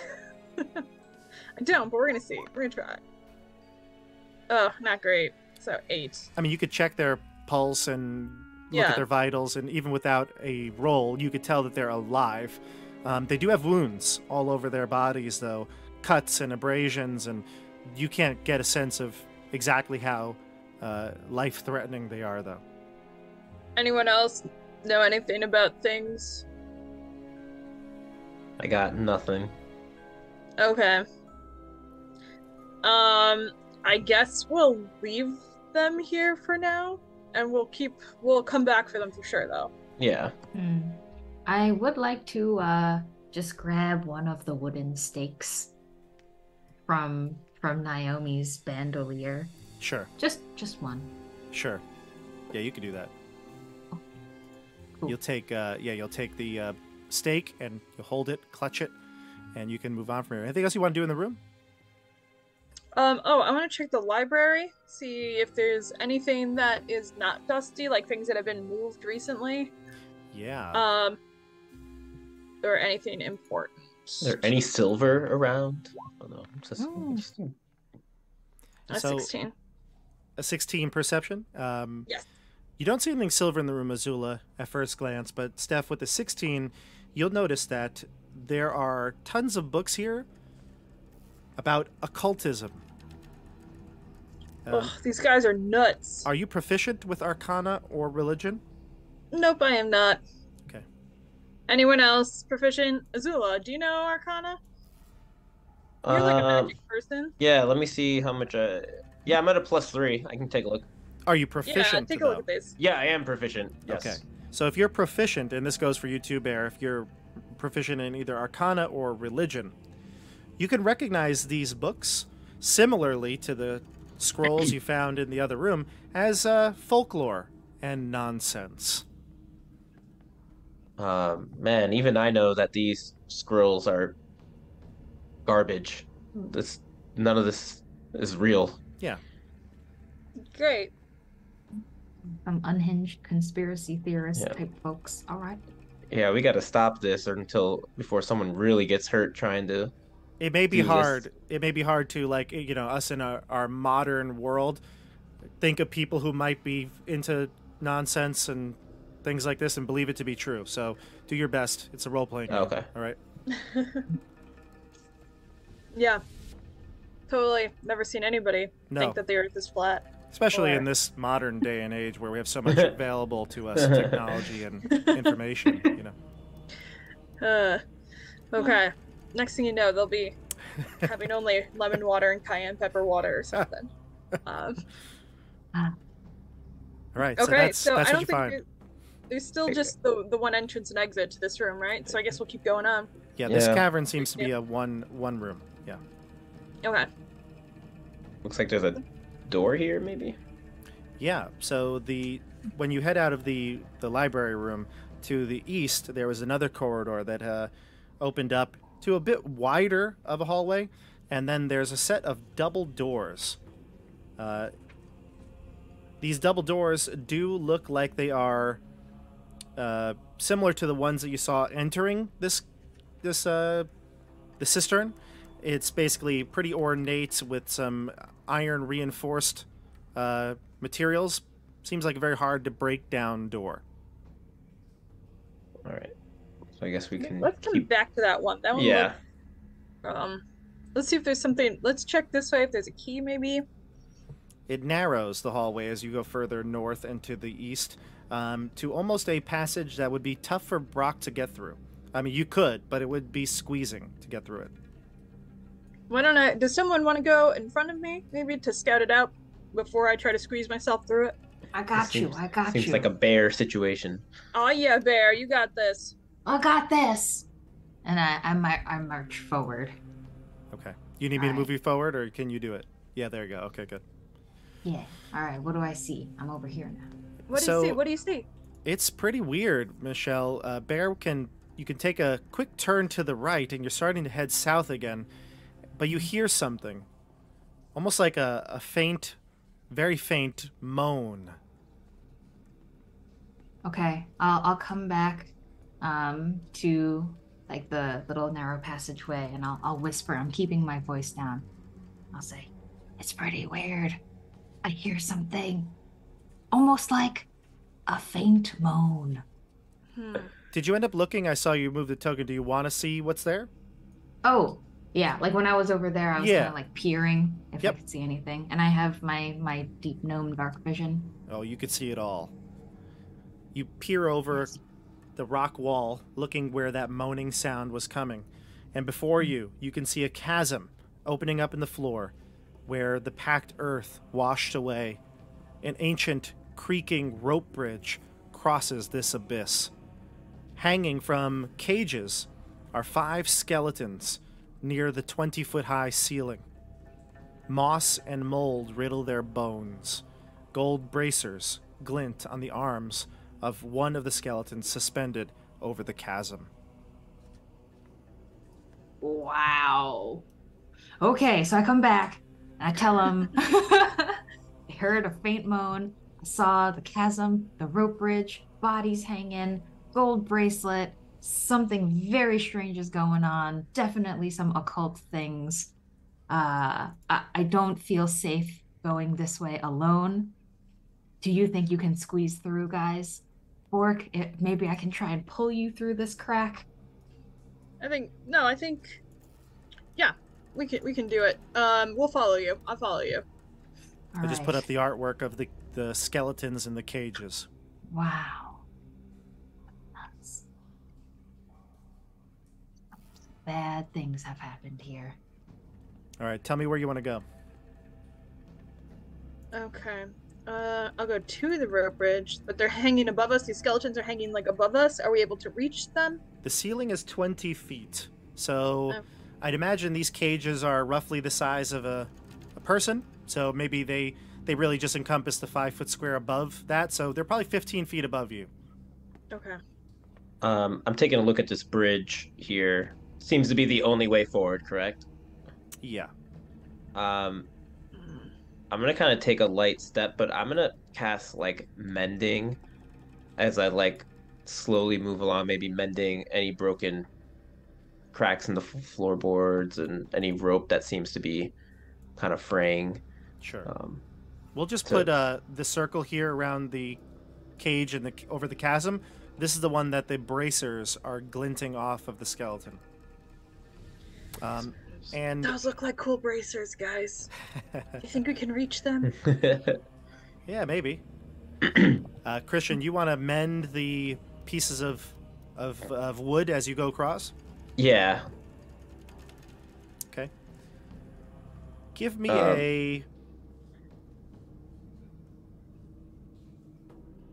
a dexterity saving throw. Oh no. Ooh, okay, 21. 21. You go to mend like the first broken one, and immediately that step on the solid wood, you break right through it, and you fall down to the ground. Or you're gonna fall down to the ground, but you catch yourself on like the post before you take a full, pull your full body weight forward, and you do not fall down. You go backwards. Oh man, how crazy would that have been? You're dead. I'm just okay. Bye, guys. So there is no repairing the bridge then, as I can tell. It would, to do so on every single piece of wood would be so tedious it wouldn't be worth it. It could take you like an hour or more to fully mend each piece, and to be honest with you, some of them are not missing pieces, right? They're just structurally unsound. Yeah. The rope though, right? The post and the rope that was tied to it, they held you. We could throw some rope around. Or you can just use the rope instead of trying to walk across. Yeah, we can use the rope to kind of... Yeah, can I... Bear, you have the best vision. Do you think that this loops back to where we started? Remember we went north to the table room? Right, I think it might. Like, from what I can see across the bridge, it looks like it might kind of start heading back towards the west. Oh, okay. You want to give me an insight check, Bear, for your deep gnomely structure? Yeah. Yeah, you're a deep gnome. Do you have, like, echo location or something? Like a bat? Is that racist? Wow. Well, now it is speciest. According to specious. D&D, I'm sorry. Specious. Bear, you don't know exactly, but your intuition is probably good. That probably does bring you back west. So you don't know for sure, but that's what your guess would be. Can I take my 50-foot hempen rope and like make it into a lasso? And I want to try and like hook the rope onto this cage that has the gold bracers. Sure. Give me a ranged attack. A range? Yeah, just give me a dexterity check. See if you can, or strength. Actually, you are throwing it, so strength or dexterity, just like an attack roll, basically. Okay, I'll just do a strength. 12. That's fine. You're able to lasso to the other side and hit one of the posts that seem to be sturdy. Oh, okay. Wait, I'm sorry. A post? Like I was throwing it at this key. Sorry. I thought you were talking about the other side of the chasm. Okay, sorry. You're doing it on the actual the cage. Yeah. Okay, gotcha. Do you have like a grappling hook of sorts? I was checking my inventory for that. I'm not sure. If you bought like it's either an adventurer's pack or an explorer's pack, one of them I think has a grappling hook as standard part of it. All right, sweet. Then I have a grappling hook. Okay. So in that case, yeah. If I roll my 12 with a grappling hook on my rope, you could hit a cage. Yeah. All right. Cool. Well then, I'll give it a tug to see if it's secure.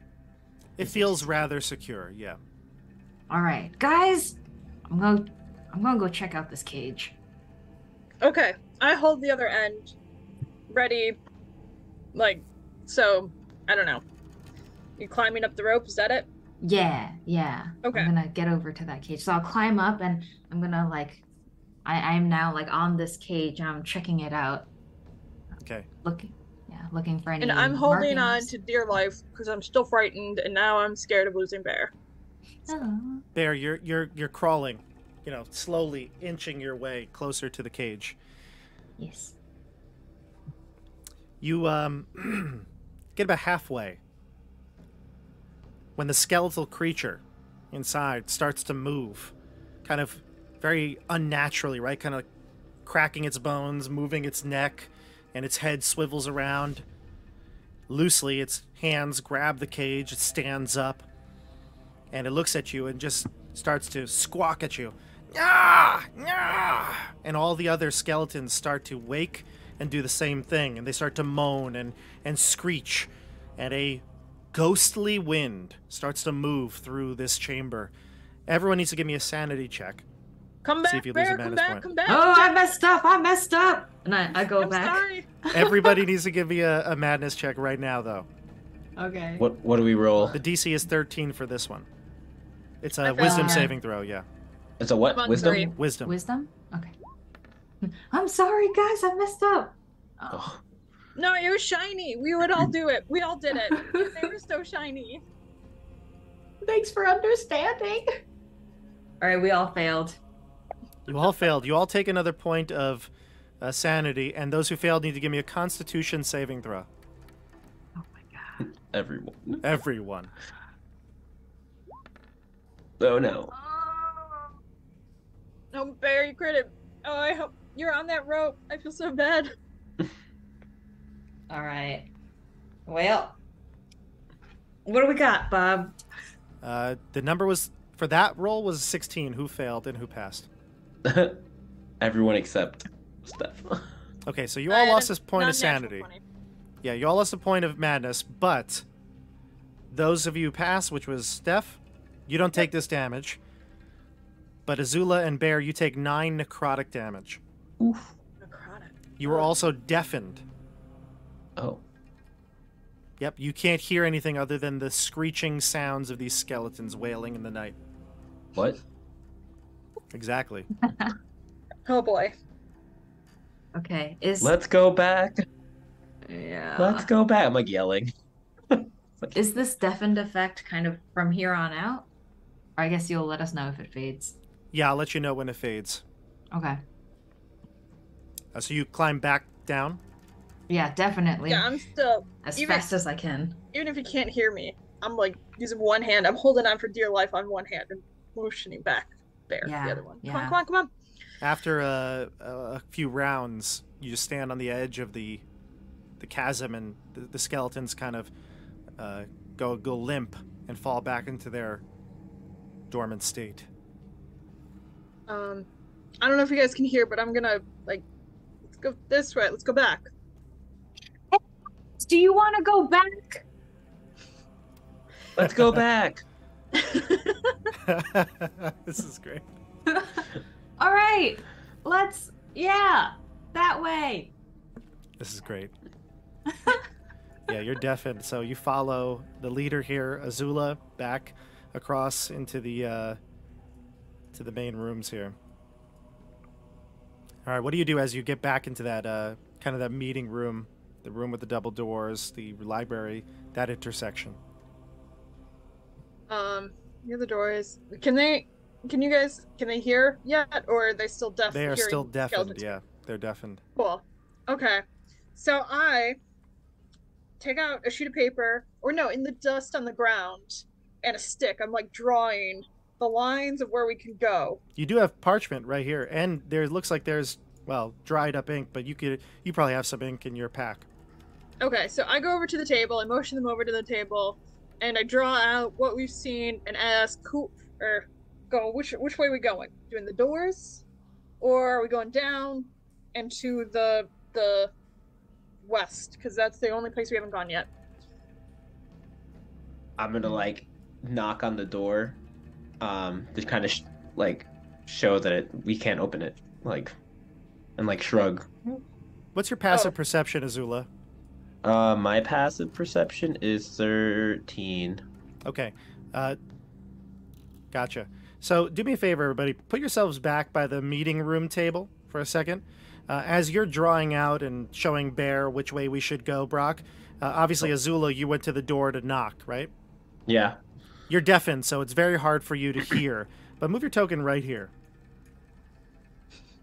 Bye, guys. You go to knock on the door, and as you go to knock, a hand reaches out and grabs your wrist, preventing you from knocking. You turn around, ready to fight your assailant. It is the woman, Naomi. Oh. She looks badly wounded. She's bleeding all over, and various cuts and things like that. But she holds her side and her ribs, and she grabs your hand, and she goes, puts her finger up to her lips, telling you to be quiet. What? You can't hear her. Yeah. Did I hear her at all? Can I roll or no? I look back because Azula's not here. I don't know if I can see him or not. You can see him. He's within the range of the lantern that she's carrying. And you look back and you can see that there's the woman, Naomi, who you presume was Naomi, the bandolier of stakes, is looks like almost they're grappling. Okay. I'm going to, I guess she's so it looks like she's fighting him? Yeah, to your knowledge, you don't know. Okay, I'm gonna run over there and say, "What are you doing?" And you just kind of Azula can't hear me. Yeah, so I'm because I forgot. That's okay, but Naomi can, and she'll come to you and she'll let go of Azula's hand. She'll throw her hand down and take out a stake and get ready to attack. But then she realizes that two of you are coming and you're not an enemy or at least she doesn't know you at least. And she's going to put down her stake kind of to her side. And she'll say, "Who are you?" Not a vampire. I can tell. Not real. I can tell. We are trying to find a ghost that possessed what I assume was your daughter. And now she's upstairs being babysat by a half-orc with a javelin wound. It's been a long night, man. It's been a long night for me too. You said Nell is okay. Yes, we left her in the care of a very spry, large half-orc. Cecil, the proprietor. Damage. Yes. Oh, good. And she leans her back up against the cave wall, and she'll just kind of use that to rest upon. She has some clear wounds, like I described. She's injured. And she says, "If only a wooden stake worked on a blasted ghost, I wouldn't be here right now." Well, we can do some damage. We've done some damage to the ghost. She says, "Trust me, I'm an expert. I hunt supernatural things. I know what I'm doing." We're experts too. Oh, really? She says. Yeah. What experience do you have then? Oh boy. Where do you want to start? All the way back in episode 1, we a previous lifetime ago. No, we're here to stop a ghost, to clean this up. We're here to help. So what? I mean, clearly these people are crazy, because none of this is real. None of what they're trying to do is going to make them into vampires. Yeah, I gathered that. We looked at their parchment. It's a whole bunch of nonsense. A big hoax. So what's through this door that you don't want us knocking? I'm fairly certain that this is where it all started, in this room. She her side, grasping at her side. She's injured. She says, "My husband and I, Victor, he's unconscious. I had to knock him out. He was possessed by that ghost." Okay. I have to try to relay this to you guys because you're just deaf hearing us talk. Yeah, they can't hear you. This is all you probably hear like Charlie Brown, like blah blah blah blah blah blah. And there was a ghost and blah blah blah. And so Steph, you can hear this and you'll eventually relay it. I would say Michelle and Christian, your characters will probably gain their hearing back by the end of this conversation, so you can just take in all this information as well. So here's they're rubbing my ears. Yeah. So did the ghost go through this door? Is that what we're thinking? I don't know where it went after I, again, as I said, knocked Victor unconscious, but it went somewhere else in this place. Okay. It could be here. It could have been, like as you said, it went upstairs to attack Nell. I don't know, but Nell, she kind of looks down towards the ground and she says, I always knew there was something special about her. Absent-mindedly, she flips one of the stakes between her fingers and she looks up at you, kind of taken aback, realizing that she's not alone, talking out loud. And she says, I'm sorry, I've had a long night as well. My husband and I, we are vampire hunters. We heard that this Black Rose Inn was opening up again. There was a story about 50 years ago, a cult wanted to turn into vampires. And they set up their lair here beneath the inn. Now, a lot of this is just rumor and superstition, but where there's rumor and superstition, there tends to be the supernatural. You wouldn't know anything about this, but I'm sure you've never even encountered a vampire before. You'd be surprised what we've seen. So I guess now we have to figure out which way to go. Do we want to... Well, now that you have us as reinforcements, we can go through it together and finish this once and for all. Yeah, be brave. Well, if you are experts like you say you are, then perhaps we have a chance. You'll know what... She does like the Socratic method here. She's like, what will stop a ghost who has a vengeful spirit? You right the wrongs. Exactly. And how do we right this wrong of a mother who who was taken from her child, or had her child taken from her, was killed? Oh, I'm not very good with children. How do we right this wrong? How do we put this spirit to rest? We can give her your daughter. I'd say you could get your hearing back now. At the end of the explanation, you're back. So you kind of reiterate everything, and probably a little foggy, but you can hear. So what do we do? How do we put this spirit to rest? We show that her daughter is okay. How do we do that? Who has a daughter other than I? Probably Dobby, but he's not here. She's like, I don't want to bring Nell down here. Well, I mean, that's... What about... Again, I'm not good with children. I don't know, man.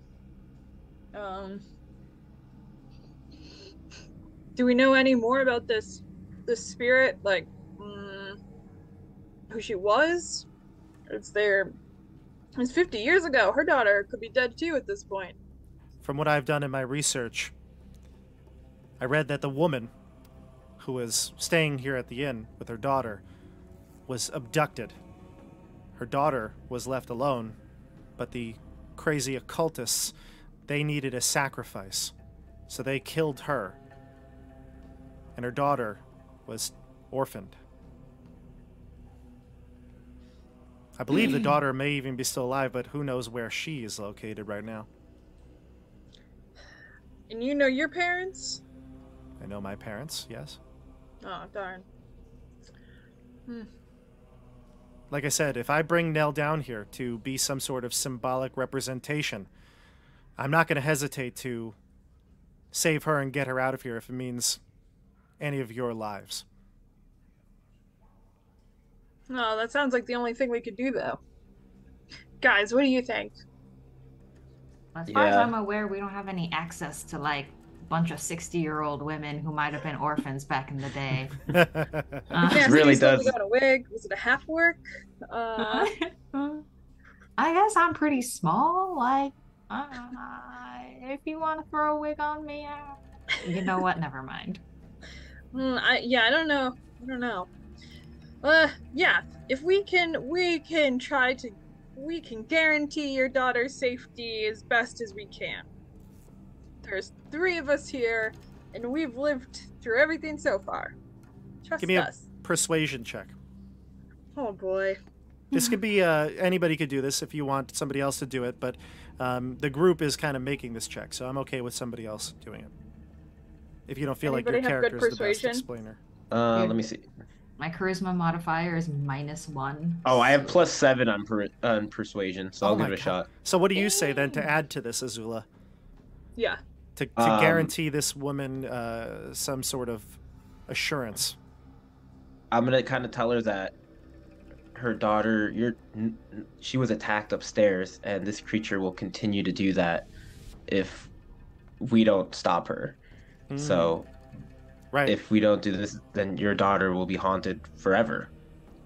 Go ahead, make that persuasion check. Call out your number.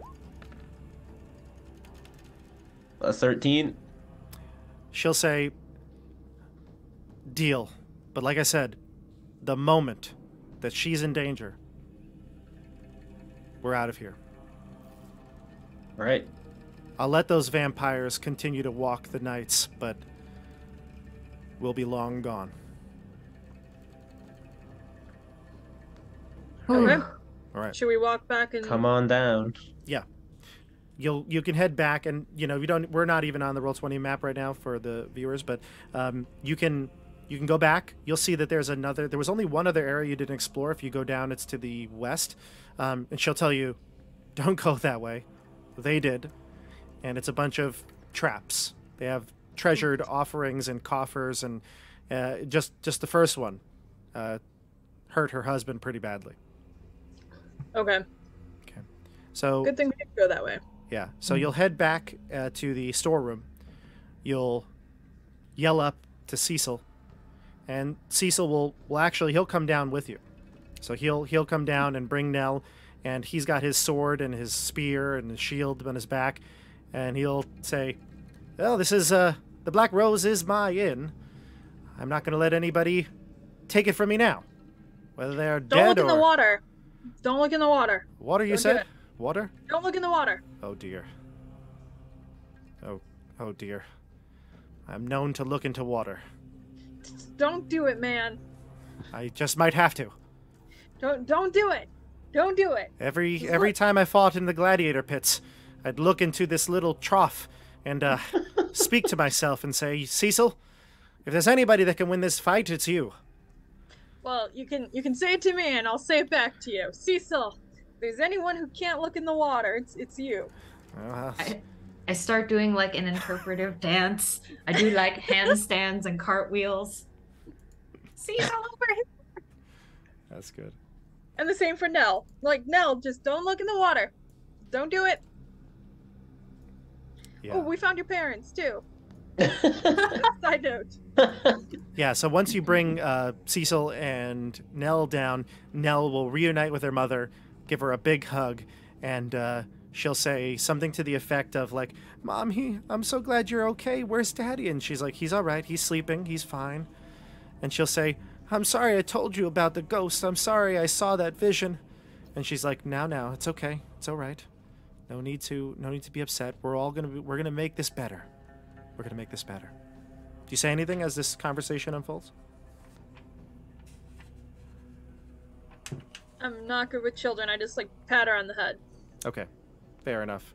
So you kind of let it go. But they have this moment. They reunite and they start to head towards those double doors in the cistern. Place your tokens by the double doors. I'm gonna put the character tokens here. So I got Cecil, who's there. You've got Naomi, who's right next to Brock. The husband is still sleeping. Victor is still sleeping over by the table in the library. Okay. Okay. I guess she'll maybe bring his body though to the main room in case they needed to make a quick escape. She could drag his body. She'll drag his body to the storeroom actually with your help. Yeah, I'll help her with that. Lift him and have, like, I don't know, some ropes or something around him so he's easy to grab and yeah. Actually, we'll just bring him back up to the storeroom if you're taking that time. So. Oh yeah, we can take him out completely. Yeah, exactly. So we'll do that, and then you head down below into the cistern. All right. I'm going to switch us over to the Roll20 view. Okay. My rune's ready. I haven't used anything fancy yet. No, you guys were like, okay, yeah, I don't need to rage. I don't need to use any of my abilities. I don't need to do any of this. Just 5 cantrips, and I think you're Well, it actually wasn't- pretty loaded, aren't you? Yeah, Yeah, we haven't used anything really. we're ready. I Okay. was not expecting Cecil to just bash Bear with 24 points of damage with With a the stool. bar stool. Let's Right? do it. I have everything but HP. All right, here we Actually, yeah, no, I'll hold on to. I'll be like one last check to heal ya. go. Yeah, anybody need healing? Are we taking any rests or no? I only have. I don't know if we have time for resting. True, This true, host true, is, true. like already Yeah. just 3 people. All right, so then you run back down to the cistern. You go to that double doors. They are unlocked. You can inspect them and you see they're unlocked. There's no locking mechanism on it, at least. You open the doors, and inside you can see a packed dirt cave. An obsidian altar rests in an alcove. An ancient skeleton in a moth-eaten dress lies on its surface. 5 polished mahogany coffins fill the alcove opposite the altar. Each has a name inscribed on it. You can't see from your vantage point, but if you were to go closer, you can read the names. They're in common. You also see brown, flaking stains running from the gutters of the altar into the packed dirt floor. I'll make this viewable on Roll20. What do you do? Okay. Move yourselves in. I think here. I am actually going to activate my Frost Ruin. So for 10 minutes, I get +2 on all ability checks and saving throws for Strength and Con. So I'm just going to activate that now because this looks like Yeah, good idea. I need that. I'm gonna cast Mage Armor on myself. Good idea. Probably should have cast that at the beginning of the adventure. Probably. But go on. Good, good, good. And Bear, are you doing anything preemptively? Well, I will grab my axe. I'm gonna come over and read the names that are on the mahogany coffins. Sure. I love the word mahogany, so I'll say it again. The mahogany coffins have inscriptions on them. They are names written on it. Irvinson, Moldavia, Bartov, Argovian, and Tulis. Interesting. Once you all enter this room, and I'll move in Naomi and Cecil, and obviously I don't have a token for Nell, but she would, let's just say, assume that she's next to her mother at all times, maybe even within the square. So we'll use that as the token for both. As soon as you all enter into the room and Bear goes to check out the coffins, the rest of you look around, cast spells, you can see the ghostly spirit, the woman with the dark hair and green glowing eyes, emanating from the altar, kind of just coming up from it and then floating in the air. She doesn't attack. She doesn't move closer. But she stands there, looking at all of you. What do you do? You're talking like back here? Yep, over that altar, that bloody altar. I'm gonna be like, I'm gonna look over at Naomi and be like, do you want to try this? And be like, look, we have a child here who may resemble you if you weren't wet. She'll, See, she's fine. the ghost will use her long, sickly fingers to point at the girl, at Nell. I don't know what that means, guys. I believe she wants to say her goodbyes, as Naomi kind of just mutters out loud. Oh, okay. Nell, it's Say all right. Goodbye. It's all right, Nell. It's all right. Stay next to me. And she'll approach the altar. I am going to approach with them as like a shield directly next to them. Okay. So Or, you get... I don't know if I could be in front of them. I'm not sure, but okay, if you want to get in front, that's fine. You could be, like, right here. yeah, as long as she can see, like Nell can peer around maybe, or I'm Yeah. trying to not be a hindrance, but be there. Yeah, that's fine. Cecil is looking around in astonishment. He's like, I can't believe all this was underneath my inn. Unreal. It's the last time I buy property from a lease lender. Poppycock. All right, so you approach with Nell and Naomi, the ghost kind of beckoning you forward. And when you get to the blood stream, the earth beneath you starts to move and shift. You can see creatures' hands reaching up from underneath the packed dirt, pulling themselves upwards towards you. These creatures reveal their faces, and you can see what they look like. They're these undead creatures, what they look like. Here you go. I don't like this. Oh my. Yeah. So these creatures start to pull themselves up. This obviously startles you all. Everyone give me a sanity check. This is going to be wisdom as well. The DC for this one is 16. You said wisdom? Yep. Oh my god. Oof. Oof. Another sanity loss for all of you. So I think Brock, you've lost 4? I've lost 4. Okay, so you are on the verge here of some real madness. Yeah, dude. I would instinctively try to smash it with my foot. I don't know if that does anything, but I'm going to try and stomp on it because I don't know what else to do. We're going to go into combat, and these things are like half in the ground still, so like, yeah, you'll definitely have the opportunity to like, yeah, smash it while it's not able to move too well. Yeah. Let's go into initiative order here.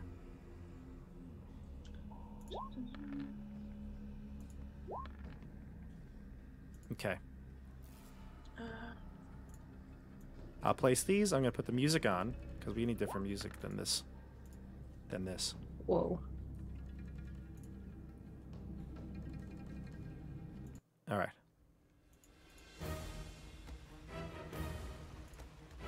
Okay. What do we get? I see Steph in 11. At 11. I got a 19. I Bear? got a 16.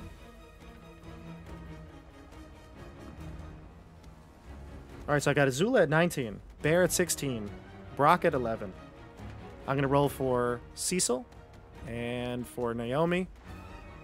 Cecil gets a total of 12, and Naomi gets a huge roll. Naomi gets...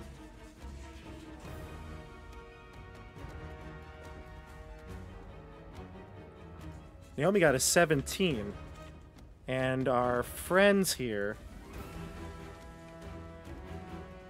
They're going to go in the order 2. I'm just putting everybody in. Cecil's. This Naomi right here. Naomi's going to be in the same square as her mom. Sorry, Nell is going to be with Naomi, and Naomi's there, yes. Okay. Okay, I think I've got everybody here. Naomi's not going to go first. Azula, you will go first, but she's going after you. Great. I'm going to cast Erupt Earth. What? Ooh. I'll put that right up there. So it's gonna make a cube. I'm guessing I can just have the cube start on that line where they are. Sure. What's the size? 20 foot? 20-foot cube. Yep. I'll place it for you. Kind of like this? Would you say? Yeah. Perfect. Okay. And what does it do? So that, let's see. Each creature in the area must make a dexterity saving throw. A creature takes 3d12 bludgeoning damage on a failed throw or half on a successful one. And it becomes difficult terrain. Okay, roll your damage and I'll take the saving throws. Did I do that 3rd level? Yes. They're all going to fail. Sweet. So 15. Man, that stinks. That's great. I had a 3 and a 4 for one of those 12s. But think about it, though. 4 creatures times 15. You just did effectively 60 damage. That's true. That's Yeah, true. Awesome. Good job.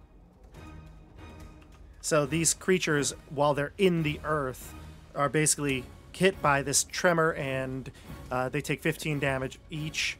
It's bludgeoning, you said? Yes. Okay. All right. Seems to go through. You have any movement or bonus actions? No,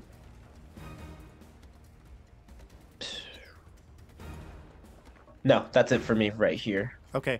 And I'm gonna take a couple steps back. Gotcha. And the ghost of that you've seen before, the ghost that's been possessing people, is still hovering. When the creatures do come up from the ground, you can see the expression on the ghost's face is rather sad and sullen, almost angry that these creatures are here now in its presence.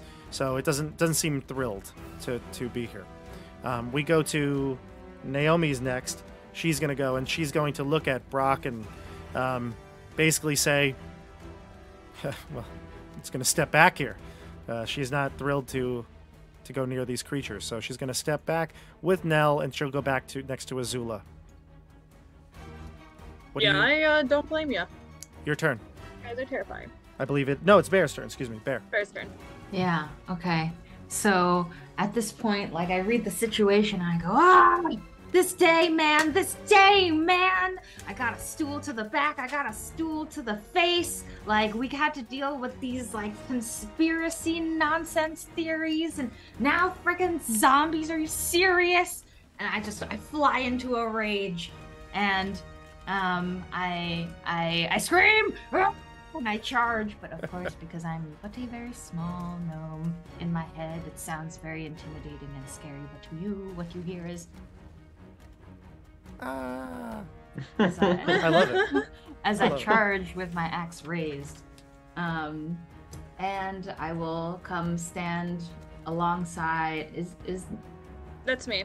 Yes, That's I will stand alongside my loyal battle companion Bork. And I will swing with my axe. While rage. Oh my god. What'd you get? Okay. Ooh, that so, one. Well, I rolled a 1. Yeah, that's not going to cut it. Oh, okay. I guess I get 2 attacks though, right? Yes, you That's do. true. You get a second You got attack. that. Yeah. Oh, bless. Okay, here we go. I just got too excited. Then I rolled a 2. Just get them out of the way early. It's okay. 9 doesn't hack it. So. Oh, okay. Well, is that it? I guess that's all I can do, huh? You moved your bonus action to rage and you attacked. Yeah, that's it. But you're there and you're raging. Okay. The impotent rage is still coursing through my veins. That's right. All right. These creatures are going to go next, Michelle. So look out. Here we go.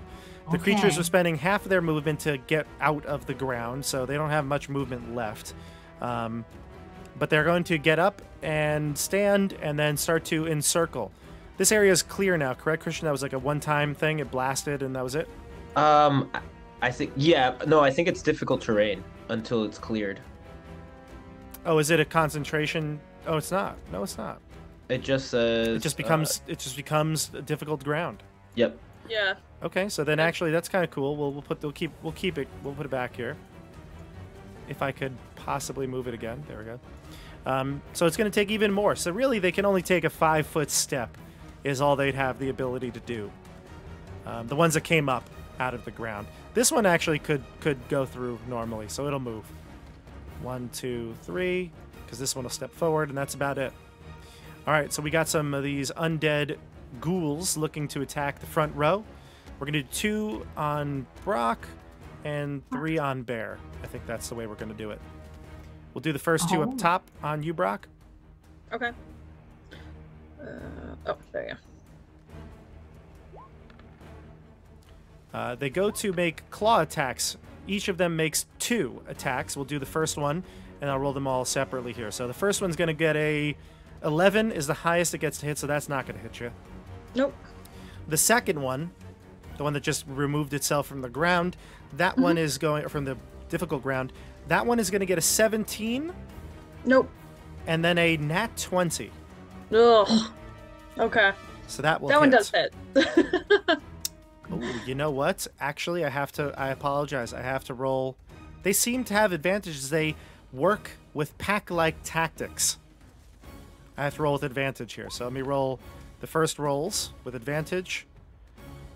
So I think I might turn the first creature's miss, one of them, into a hit with an 18. Does that hit you?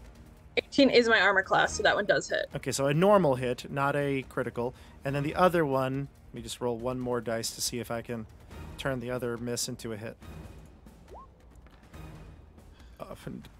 Another nat 20. Oh, okay. That's alarming. Yes. Okay, let's see how it works. Let's see for damage. Oh, you got this. Ooh, maybe you don't. 12 plus 3, so 15 from one crit. Okay. Oops, I just rolled the wrong number of dice, so I'm going to cancel that one. The wrong type and the wrong number. This is the correct roll, and that's going to be 16. So I did 15 and 16? So I'm going to activate my Cloud Rune. Yeah. Which will, I'm going to move that 16 over to its friend. Ah, okay. So, perfect. Let's do that. Do you need me to read that? I'm sorry. No, I remember this. I love this one. This is actually a really cool one. No, I remember this. You basically just give somebody else a damage roll. The damage roll. Yes. Yeah. Yep. So the one the one that crit was the one that came out of the ground. That's the one you want to use? It can't go back to him. It has to go to another one. Yeah, So I know, but his attack is the that one you hit. want to deflect, right? Yes, that's the Okay. one I want to deflect, and I'm going to put it actually towards the one directly to the right of me that's in Oh. between Bear and myself. Or that's directly to the... Yes, to the East. right of you. Exactly. Yep. So, yeah, the one that's still in difficult ground takes more damage now and is bloodied. This one is bloodied. You can Great. tell. Okay. The one to the north that hit you twice, he's done. And the one that hit you once without a critical hit is going to get a total of 9. Okay, 9 so that's slashing damage as it claws into you. 24 total. So, okay. Okay. Yeah, 24 total, exactly. Okay, so then that saves you, actually. The fact that you take that hit and move it to somebody else actually kind of throws that creature off. It looked like it might have been going in to bite you as well for like a third attack, but then the damage was shifted and it kind of caused it to pause. So we go to the ones below attacking Bear. Bear. I'm rolling these with advantage because they have pack tactics. So it's going to be a total of... The highest result in this first attack is going to be a 13. No, 12. Excuse me. Okay, that does not hit. The second attack from the one that is bloodied is a critical hit. Oh, man. Let me resolve their damage first. You're going to take half of this because you're raging. 18, so it reduces to 9. Okay. How much HP do you have? Yeah, I have resistance to bludgeoning, piercing, slashing. Yep, so instead of it being 18, you're going to take only a lowly 9. Gotcha. Okay. And then third one? That's actually going to get 2 attacks. So that was the first undead creature, the one that's bloodied. We're going on to the next one now. The highest I got is a 16. I thought that was the second creature. Oh, okay. A 16 is highest. Is your AC 17 now with your shield? It's 18. Oh, 18. You're good then. Okay, so 16 is the highest I get from the second this creature. The second creature attacking you, its first attack, it's a 16. Yeah, The second attack Hit. Okay. gets a total of 14, so that's going to miss as well. Oh, bless. The final creature to the south, its 2 attacks. We've got the highest is a 15, and the second attack's highest is a 11. Oh, man. Yeah. Woo!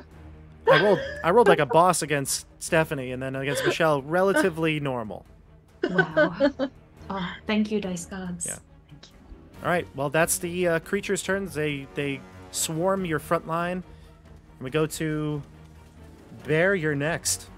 On deck would be Brock. No, Bear was before. Oh, sorry. 16. You're 100% right. Brock. I mean, not and that on I deck don't is want Bear Cecil. to go a second time. On deck is Cecil. Okay. I am going to... I have Giant's Might, so I'm going to do that, which gives me... I become large, and I have advantage on strength checks and saving throws. That's in conjunction with my Frost Ruin. but also I get an extra 1d6 damage on a target to hit.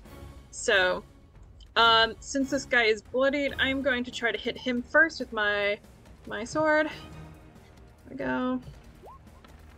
I think I have advantage. I don't have advantage on these. Give me one moment here. Sorry. Hey Bob, as this is happening, I just realized I do have dark vision because I'm a shadow sorcerer.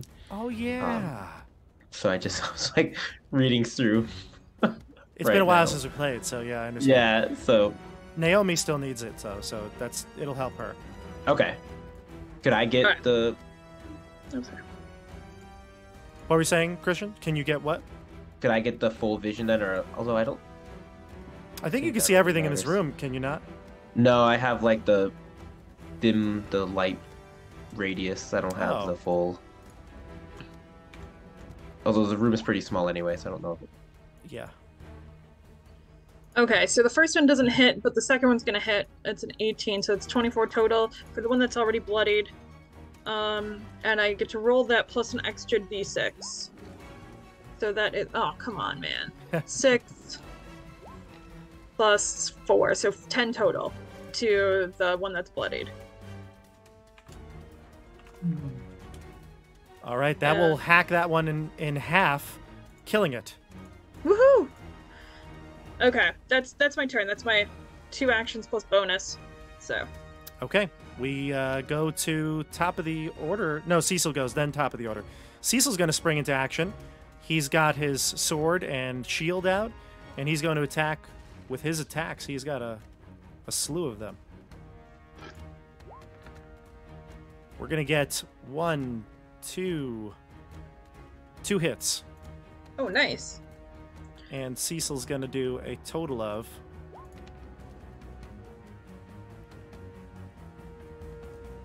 Angry's so mad if it's 3 damage, and Bear No. took like 24 from a bar stool. No, Cecil's doing some serious damage here. Okay. We're looking at 13 and 16, 29.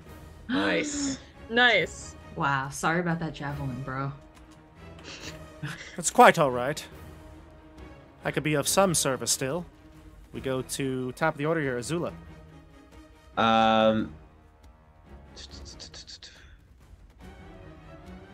Is there... Okay, can you tell me who's taking damage besides this one right here? So everyone has taken damage except for this one.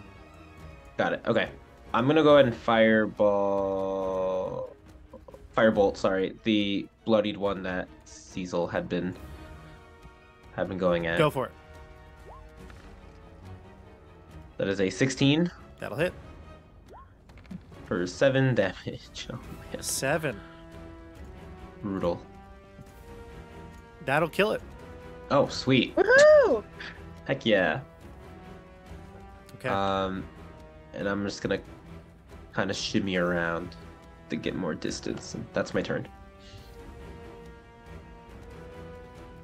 All right, so that's the end of your turn. We go to Nell, and then Bear. Nell. Nell sees that the area is opening up. She's going to move with her daughter. Sorry, I said Nell, didn't I? Naomi, excuse me. But Nell and Naomi. They're going to run and move 1, 2, 3. They're going to dash to get all the way to the ghost here and try to skirt the outside. Although I guess this would be difficult terrain. 5, 10, 15, 20, 25, 30, 35, 40, 45. They can still make it with the double move. So they'll get to the altar and look up. And Nell will kind of look up at the ghost, and the ghost will look down with its green eyes and reach towards Nell's hand. And Nell will lift up her hand again, clutching the doll in the other. And as this moment is happening, we continue the fight. Bear, you're up. That is one brave little girl. Holy shit. Well, her mother is forcing her to do this, but still, yes. Like her mother has like terrible. wounds and like her like sash of. She's got one stake in her hand. She's ready. Dobby would have liked this one. Yeah. He loves children. He would have been like, give up the girl. Yeah. Just toss her in. Sacrifice Just toss her in. We'll get out of Get here. it out. All right, so your turn, Bear. Yes. Okay, so I'm raging and attacking this guy. Wow. So thankful that my friends killed the other two that were attacking me. I probably wouldn't have made it past another turn. Okay, so here we go. A 19 to hit. But that'll connect for sure. Sweet. And we do 13 damage to this guy. And then I will do my second attack. 11 the second? That will actually hit. Wow. Nice. As you sense, that might be the number. Oh, okay. All right. And we do 8, so a total of 21 damage. This one is clearly bloodied. Okay. Anything else from you, Bear? Your rage continues? My rage continues. And if I were to step away, would that trigger an opportunity attack? Yes, it would.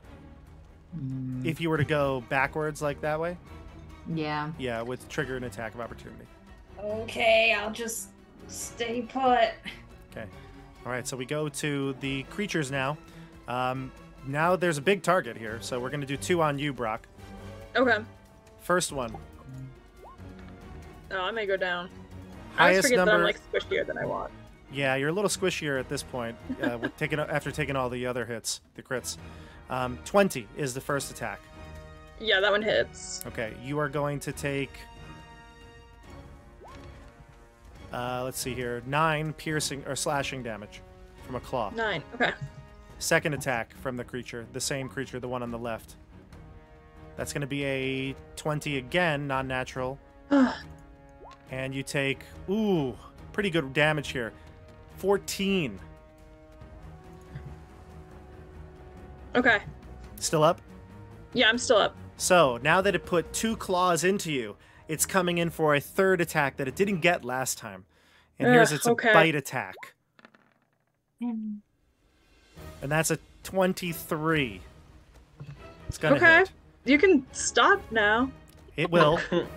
You notice though, the creature, although it is clearly like an undead, ghoulish zombie type, it looks like it wants to bite you like a vampire. It's trying to like grab at your neck area. You're just way too tall at this point, but it's trying to like bite at you and try to sink its, it doesn't even have the canines that it needs, but it's trying to bite you like a vampire would.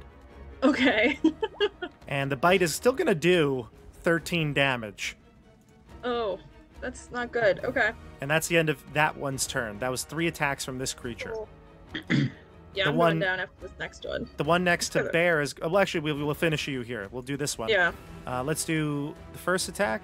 It rolled really hot on the attack rolls. So that was the key last time. So, like, right now, I just rolled a 10. So that's not going to hit Okay.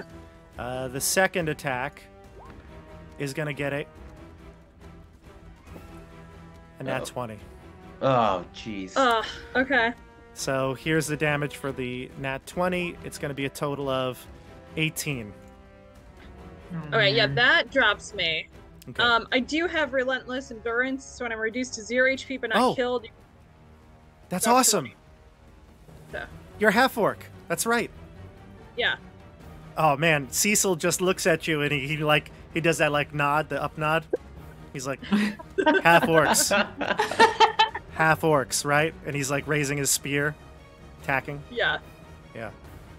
All right, cool. So you and you don't go down. You're still standing. At 1 HP, man. Yeah. Since it I didn't. pop back up. Yeah. Since it didn't get both of its claws into you, it cannot come in for the bite. Right. So- Okay. All right, that's the end of its turn. Now the one on Bear. It's gonna actually leave you, Bear, as it goes to attack Mama Naomi. You can Ooh, you have attack of attack of opportunity. opportunity? Yep, both of you can take an attack if you have a reaction still. Oh, slice them up. Let's Slice and go. dice. Oh yeah, I might be jinxing it. Oh, okay. Oh, 17. I didn't do it, but go for it. Ooh, go ahead, Bear.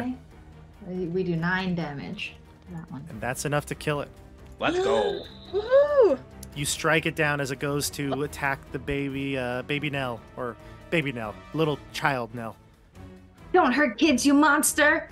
Chop. Chop him through the spine. Steph, I'm amazed you're still up, but you're still up. That the creatures are done. We go to your turn. My turn. Okay. So I am going to well, I'm gonna start swinging at the one that's above me. I think that one already has damage from being trapped in the earth. Yeah, the only one that's not damaged is this one on the left. Yeah. So I'm going to do the one that's above me though, because I have to go with. I'm gonna try and knock him down completely. That is 17 with the longsword. Yeah. And that's gonna be 8 plus my d6, because I'm still large. So that is 17 damage to him. This one, right? Yes. Okay, he's bloodied. Okay, and then I'm going to do. I can do I can do 2 turns plus an additional thing. So I'm gonna do another one on him. Longsword. That is a 15. Mm-hmm. And that does 9 damage to him. We'll also kill it. Okay, awesome. Now instead of going after this other one, I'm gonna do my second wind, because I can do an action surge and get myself back up to more than 1 hit point. Oh yeah. Wait. Second wind or action surge? Well, I was gonna do second wind. Oh, it's a bonus action, so I don't have to do action surge. Yeah, you I don't. can't do both. But you could do both. Oh, I could do both? Okay. Yeah. Then I'm going to do both. Let me do second wind first, Yeah. just to get those, because that's where. Oh, that was not good. You do 8 add your HP. Yeah, so you do add your fire, so that could be a hit. It could save That you. gets me up. Yeah.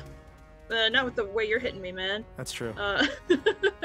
Which is fine. We'll maybe survive. And then action surge, and I'm going to hit the other one with my longsword again. Lay into him. That'll hit with a non-natural 20, That'll do. and that is 5, 10. So that's 10 slashing damage. Very nice. Very nice. And I think. Give me 1 second. Let me just read one more thing. You get a full attack action. You get to attack your 2 attacks. Oh, I can do 2 attacks. Okay. That's what I was trying to read. Thank you. Yeah. Okay, so that's 18. That will also hit. And that'll be 12 slashing damage. Okay, great. So. Yeah, we'll do. Is that it for your turn? You did bonus. That's everything. Cecil will also spring into action, coming to your aid. He's going to use the aid action on this creature, so the next person to attack it will have advantage on the roll. He's my bro. My Yes. half-orc bro. That's it. My ho-bro. There we go. Ho-bro. Half-orc bro. Ho-bro. I like it. Cecil's done, and then we go to Azula. You're up. Finish him. Finish him. Azula. Did you freeze, Christian? I think he froze, didn't he? Nope. Oh no. Christian, you there? Christian. Christian! He may just be falling asleep. He's muted. I'm here. No, you're That muted. was so weird. That was so weird. It was like sound cut out on me for a second. Yeah, because we can see you moving, but you were just like looking at the screen. Like, That was so strange. Yeah. I was like, what is happening? all right, so Okay. you can hear you now. Your Can turn. you all hear me? Yeah, Okay. just to give you a heads up, in the last turn, Bork just borked a whole bunch of these creatures using action surge and then second wind, and then Cecil came up and did the aid action onto the last of the creatures. So you have advantage to attack it if you do. Sweet. Okay. Yeah. Here You're we up. go. Firebolt at it. Fire bolts? Okay, good. Did that not roll? It might be coming. Did you see it? There we go. Oh. Hey! You don't even need advantage because you have a nat 20. Roll your damage. What is that?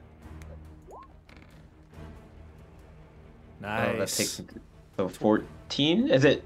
It does. Did It it takes roll? every. Okay. No, it's sorry. It's 22. Oh, it's 8 plus the 14. Got it. Yeah, you can look actually to see the numbers, and the first roll is your standard 2d10, and the Yep. crit is the 7 and 7s it rolled. So Got it. yeah, that actually Cool. kills the last of these creatures. You'll come to know them as the Eternal Scions. No longer eternal. Wow. All right, so that's the end of the combat, everybody. Woo. We survived. Man, Bork, you were a machine. Yeah, that was pretty cool. That was Yeah. awesome. I offer Bork a fist bump. A fist bump him back is a little not too hard though, because I'm very large right now. I am still large. Thank you. Very gentle. Can So I Naomi, take some time to start clearing away the difficult terrain? Yeah, well, I think actually you might not be able to, right? It just messed up the ground, is all it is. Yeah, I think I have to use each 5-foot square portion of the area requires at least 1 minute to clear. Okay, so then we won't have time for that because right now, in the moment, you have Naomi and her daughter Nell reaching out towards this spectral figure. The ghost will, again, look down towards the girl, reach out its hand, and once it does, Naomi, almost like E.T. touching fingers, basically, is able to give this creature some solace. The ghost, seeing all the slain scions around it, smiles, not in a creepy way, smiles in like a restful, peaceful way. The creature touches Nell's finger, and then you can see the ghostly apparition start to dissipate slowly as her spirit is put to rest. Now, Nell, on the other hand, also looks relieved, but she's like, feels her, you can like see her looking at her hand as after it touched it. This looks fine to you, like nothing out of the ordinary. It looks like her normal hand, but she looks at it and she can almost like looks up into the air and is looking around as if she's following something. You can't see it though, but then she puts her hand to her chest and her doll and says, "She's happy now, Mommy. She's happy now." Nell will clutch her tight. Not Nell. Naomi will clutch her tight, and in walks Victor. He's awakened, and he comes in, and they're all reunited, and he says to you all, "What happened?" I think your wife can explain, and your daughter is pretty creepy, so I think I'm ready to get out of here. They'll agree. Victor will look to his wife, and he's like, "You've got a mean right hook, honey." And she's like, I know. Well, we can talk about it upstairs in the inn. And you head out, and Cecil looks to all of you, and he says, "I really am sorry about all of this. Your rooms will all be free, and breakfast tomorrow is on me." Pancakes? Anyone? Pancakes? Make mine a waffle. I need more of those syrup containers while I eat it. You'll head upstairs, and both Victor and Naomi will tell you exactly what they know. They know that Victor will say that back from their research, the woman's name was Eliza. Eliza was, again, abducted by this cult called the Eternal Scions, and that they were trying to gain favor of the god of death. They thought that by following these rituals that they had purchased from a soothsayer, they would have been giving themselves eternal life in the form of a vampire. But it seems as though the god has just laughed at their attempt and turned them into whatever creatures they were, buried beneath the packed dirt. Or at least that's what the rumors had said. They'll thank you for your efforts in saving both their daughter and then ending this curse. Cecil will give you any of the treasure that's down below in the cistern. There were some treasure chests. They were trapped, as Nell had said. Not Nell, Naomi. I keep getting those two names, the two end names. Naomi said that there were some traps. They just left the treasure, but with careful inspection and, obviously bringing them back up to the top and disarming them, you'll find about 1,500 gold. And Oh wow. yeah, it's a decent amount of gold in terms of jewels and all those other things. It seems only fair that Cecil split that with you. He's willing to give the group 1,000 of it, if that's enough for you. That's pretty fair. So you can split that 1,000 between the group, and then there's also one item that Cecil has no need for. Within one of the chests was a magical item. And I'll tell you what it is. I forget the name of it right now, but it's here. I believe it was some sort of a bracer. The bracer that you saw in the cavern, the chasm. I don't think anybody wants a chance going to get that. Do you? If you want to, that made us crazy. Yeah, I was gonna say, but there is something in one of the chests, and I'm gonna find it for you in a second. But that's gonna bring us to the end of the adventure, everybody. That is Beneath the Black Rose by the Arcane Library. Any questions or other follow-up from you all? Can I get Cecil's number as backup for like next time? That guy's a 10. He was awesome. Yeah, he took like a javelin through the shoulder and still came through. Man. Honorary party member for all future sessions. Actually, he's a beast. I actually, just when, we knew we weren't going to have Andrew and we weren't going to have Steve, I was like, let me just do a couple things to modify a bit. I didn't do much, so if anybody's watching at home, I really didn't do much. But I did cut the hit points of enemies by half. I figured that'd be fair, just because it's half a party, basically. But Cecil normally has 150 hit points. Wow, that's awesome. That's amazing. He adds 2 damage dice to whatever he's using for damage. So that's why the stool's an improvised weapon. I gave it a D4 for the damage. He was rolling 3D4 with his stool. That's amazing. Yeah, he's 3D4 and he got 12? No, he got more than that on you sometimes, didn't he? He has a strength of 20. Oh my So he's adding Lord. +5 to his rolls. Wow. Yeah. Dang. Crazy. So when you got him to like 50 hit points, I was like, okay, that's when the ghost will leave him, because he's, half his hit points. He's just 75. When it gets to like that 25-point range, that's when the ghost will leave him. That's what I figured. But yeah, he's a beast. He's normally a beast. But anyway, yeah. Any other thoughts on this adventure? It That was fun. really cool. Yeah. Yeah. And It it's was a nice cool. quick one. Yeah, it's quick, but it's also cool because it's like, it could be anywhere. Like, if this is not part of a supernatural game, it could just be like, you're staying at an inn. And Yeah. this happens that night. It's just wrong place, wrong time sort of thing. But yeah, Creepy and cool. yeah. Tell me if I missed anything and you have any other questions, but I think that's it. I found the treasure here. It's a ring. It looks like a ring of feather falling. Oh. Yep, there you go.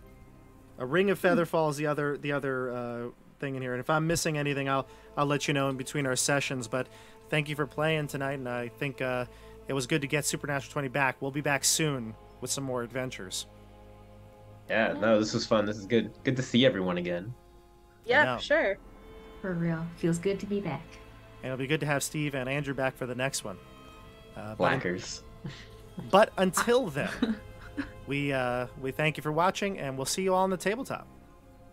Have a great night, everybody. Bye.